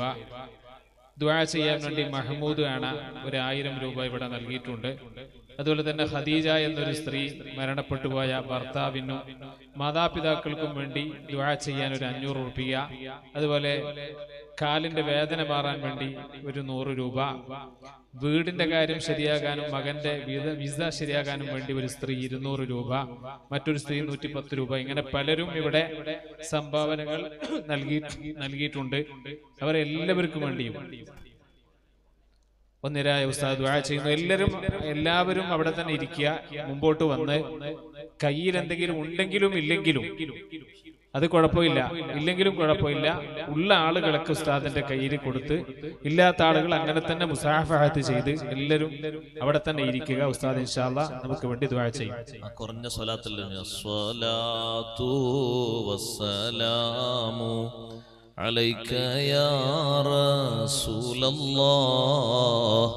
അസ്സലാത്തു വസ്സലാമു عليك يا حبيب الله أحمد الله مصليا مسلما على أحمد والآل والأصحاب من للآل آل الصلاة والسلام عليك يا رسول الله، الصلاة والسلام عليك يا حبيب الله. بلغ المدح في أوصافه فما بلغ، بالغ معشر ما بما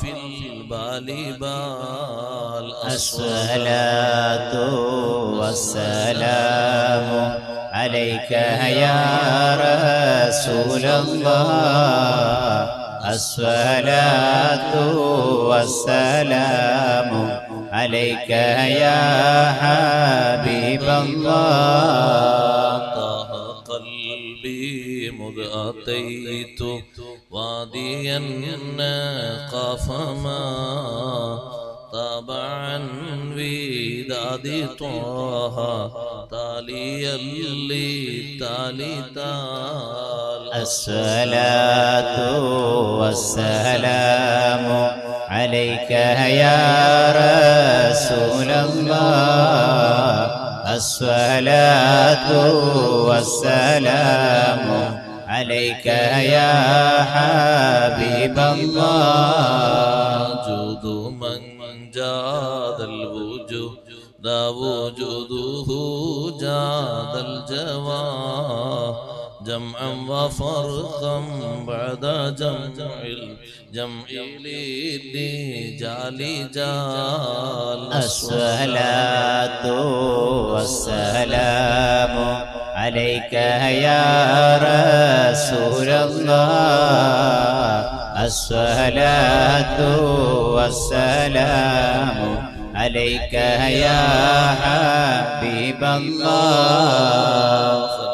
خلي خلة الخذلان خوف الخاتمة، خالل خليلا خامل الوصف من الخلخال خال. الصلاة والسلام عليك يا رسول الله الصلاة والسلام عليك يا حبيب الله. الحمد لله رب العالمين حمدا يوافي نعمه ويكافئ مزيده.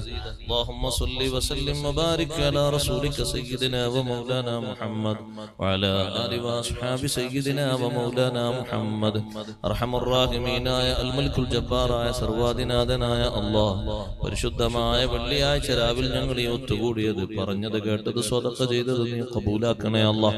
സ്വാലിഹായ അമലുകൾ ഉൾപ്പെടുത്തി നീ സ്വീകരിക്കണേ റഹ്മാനെ. ഞങ്ങളെ വാക്കുകളിലോ പ്രവർത്തികളിലോ നിയ്യത്തുകളിലോ വല്ല അപാകതകളും വന്നെങ്കിൽ നിന്റെ മഹ്ലായ ഫളൽ കൊണ്ട് അംബിയാ ഔലിയാ ഇന്ന മദദ് കൊണ്ട് നീ മഗ്ഫിറത്ത് നൽകണേ റഹ്മാനെ. ജീവിതത്തിൽ സംഭവിച്ചു പോയ എല്ലാവിധ തെറ്റുകുറ്റങ്ങളും നീ അഫ്വാക്കി തരണേ അല്ലാഹ്. ഇൽമിന്റെ വഴിയിൽ നാളിതുവരെ ഞങ്ങളോട് സഹായിച്ച സഹകരിച്ച ആരെല്ലാം ഞങ്ങളിൽ നിന്ന് മൺമറഞ്ഞു പോയോ ദറജ ഉയർത്തി കൊടുക്കണേ റഹ്മാനെ. ജീവിച്ചിരിക്കുന്നവർക്ക് ആഫിയത്തുള്ള ദീർഘായുസ്സ് നൽകണേ അല്ലാഹ്. അർഹമുർ റഹീമീനായ അല്ലാഹ് ഈ ഉറൂസുമായി ബന്ധപ്പെട്ട് നൽകിയ സ്വതഖകൾ നേരത്തെ പേര് വായിച്ചവരുടെ ഉദ്ദേശങ്ങളൊക്കെ നീ സഫലമാക്കി കൊടുക്കണേ റഹ്മാനെ. രോഗികളുണ്ട് നീ ശിഫ നൽകണേ റഹ്മാനെ. ഇവിടെ അന്തിയുറങ്ങുന്ന മഹാന്മാരുടെ ഹഖ് ജാഹ് ബറകത്ത് കൊണ്ട് ഞങ്ങളുടെ എല്ലാവരുടെയും ഈമാൻ നീ സലാമത്താക്കണേ റഹ്മാനെ. അഹ്ലുസുന്നയുടെ യഥാർത്ഥ വഴിയിൽ ഞങ്ങളെ നീ ഊട്ടിയുറപ്പിച്ചു നിർത്തിത്തരണേ റഹ്മാനെ. ഒരു കാരണവശാലും അതിൽ നിന്ന് വ്യതിരിക്കുന്ന ഒരവസ്ഥയും ഞങ്ങളിൽ ഒരാൾക്കും നീ നൽകല്ലേ അല്ലാഹ്.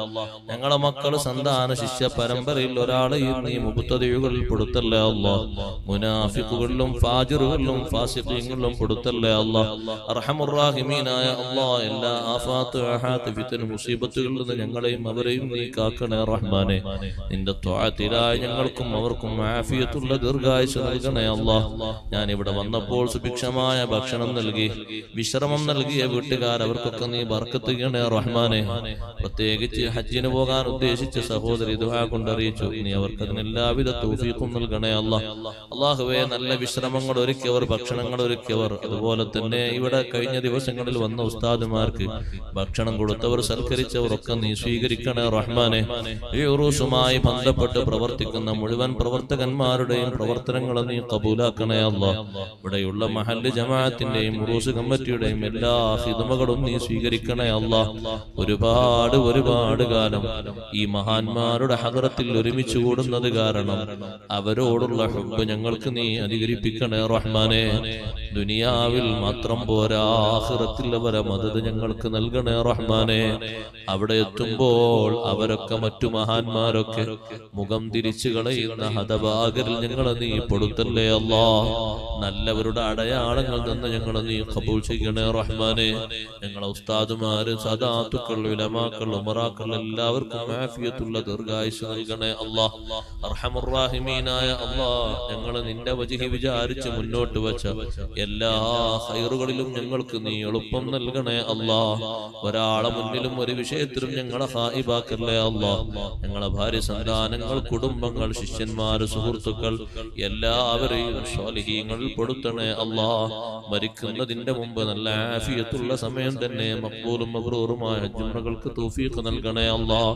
ഒരാളെ മുന്നിലും ഒരു വിഷയത്തിലും ഞങ്ങളെ വശളാക്കല്ലേ അല്ലാഹ്. പ്രത്യേകിച്ച് ആഖിറത്തിൽ നിന്റെ ഹളറത്തിൽ മഹാന്മാരുടെ സവിധത്തിൽ ഞങ്ങളെ ഖായിബാക്കല്ലേ അല്ലാഹ്.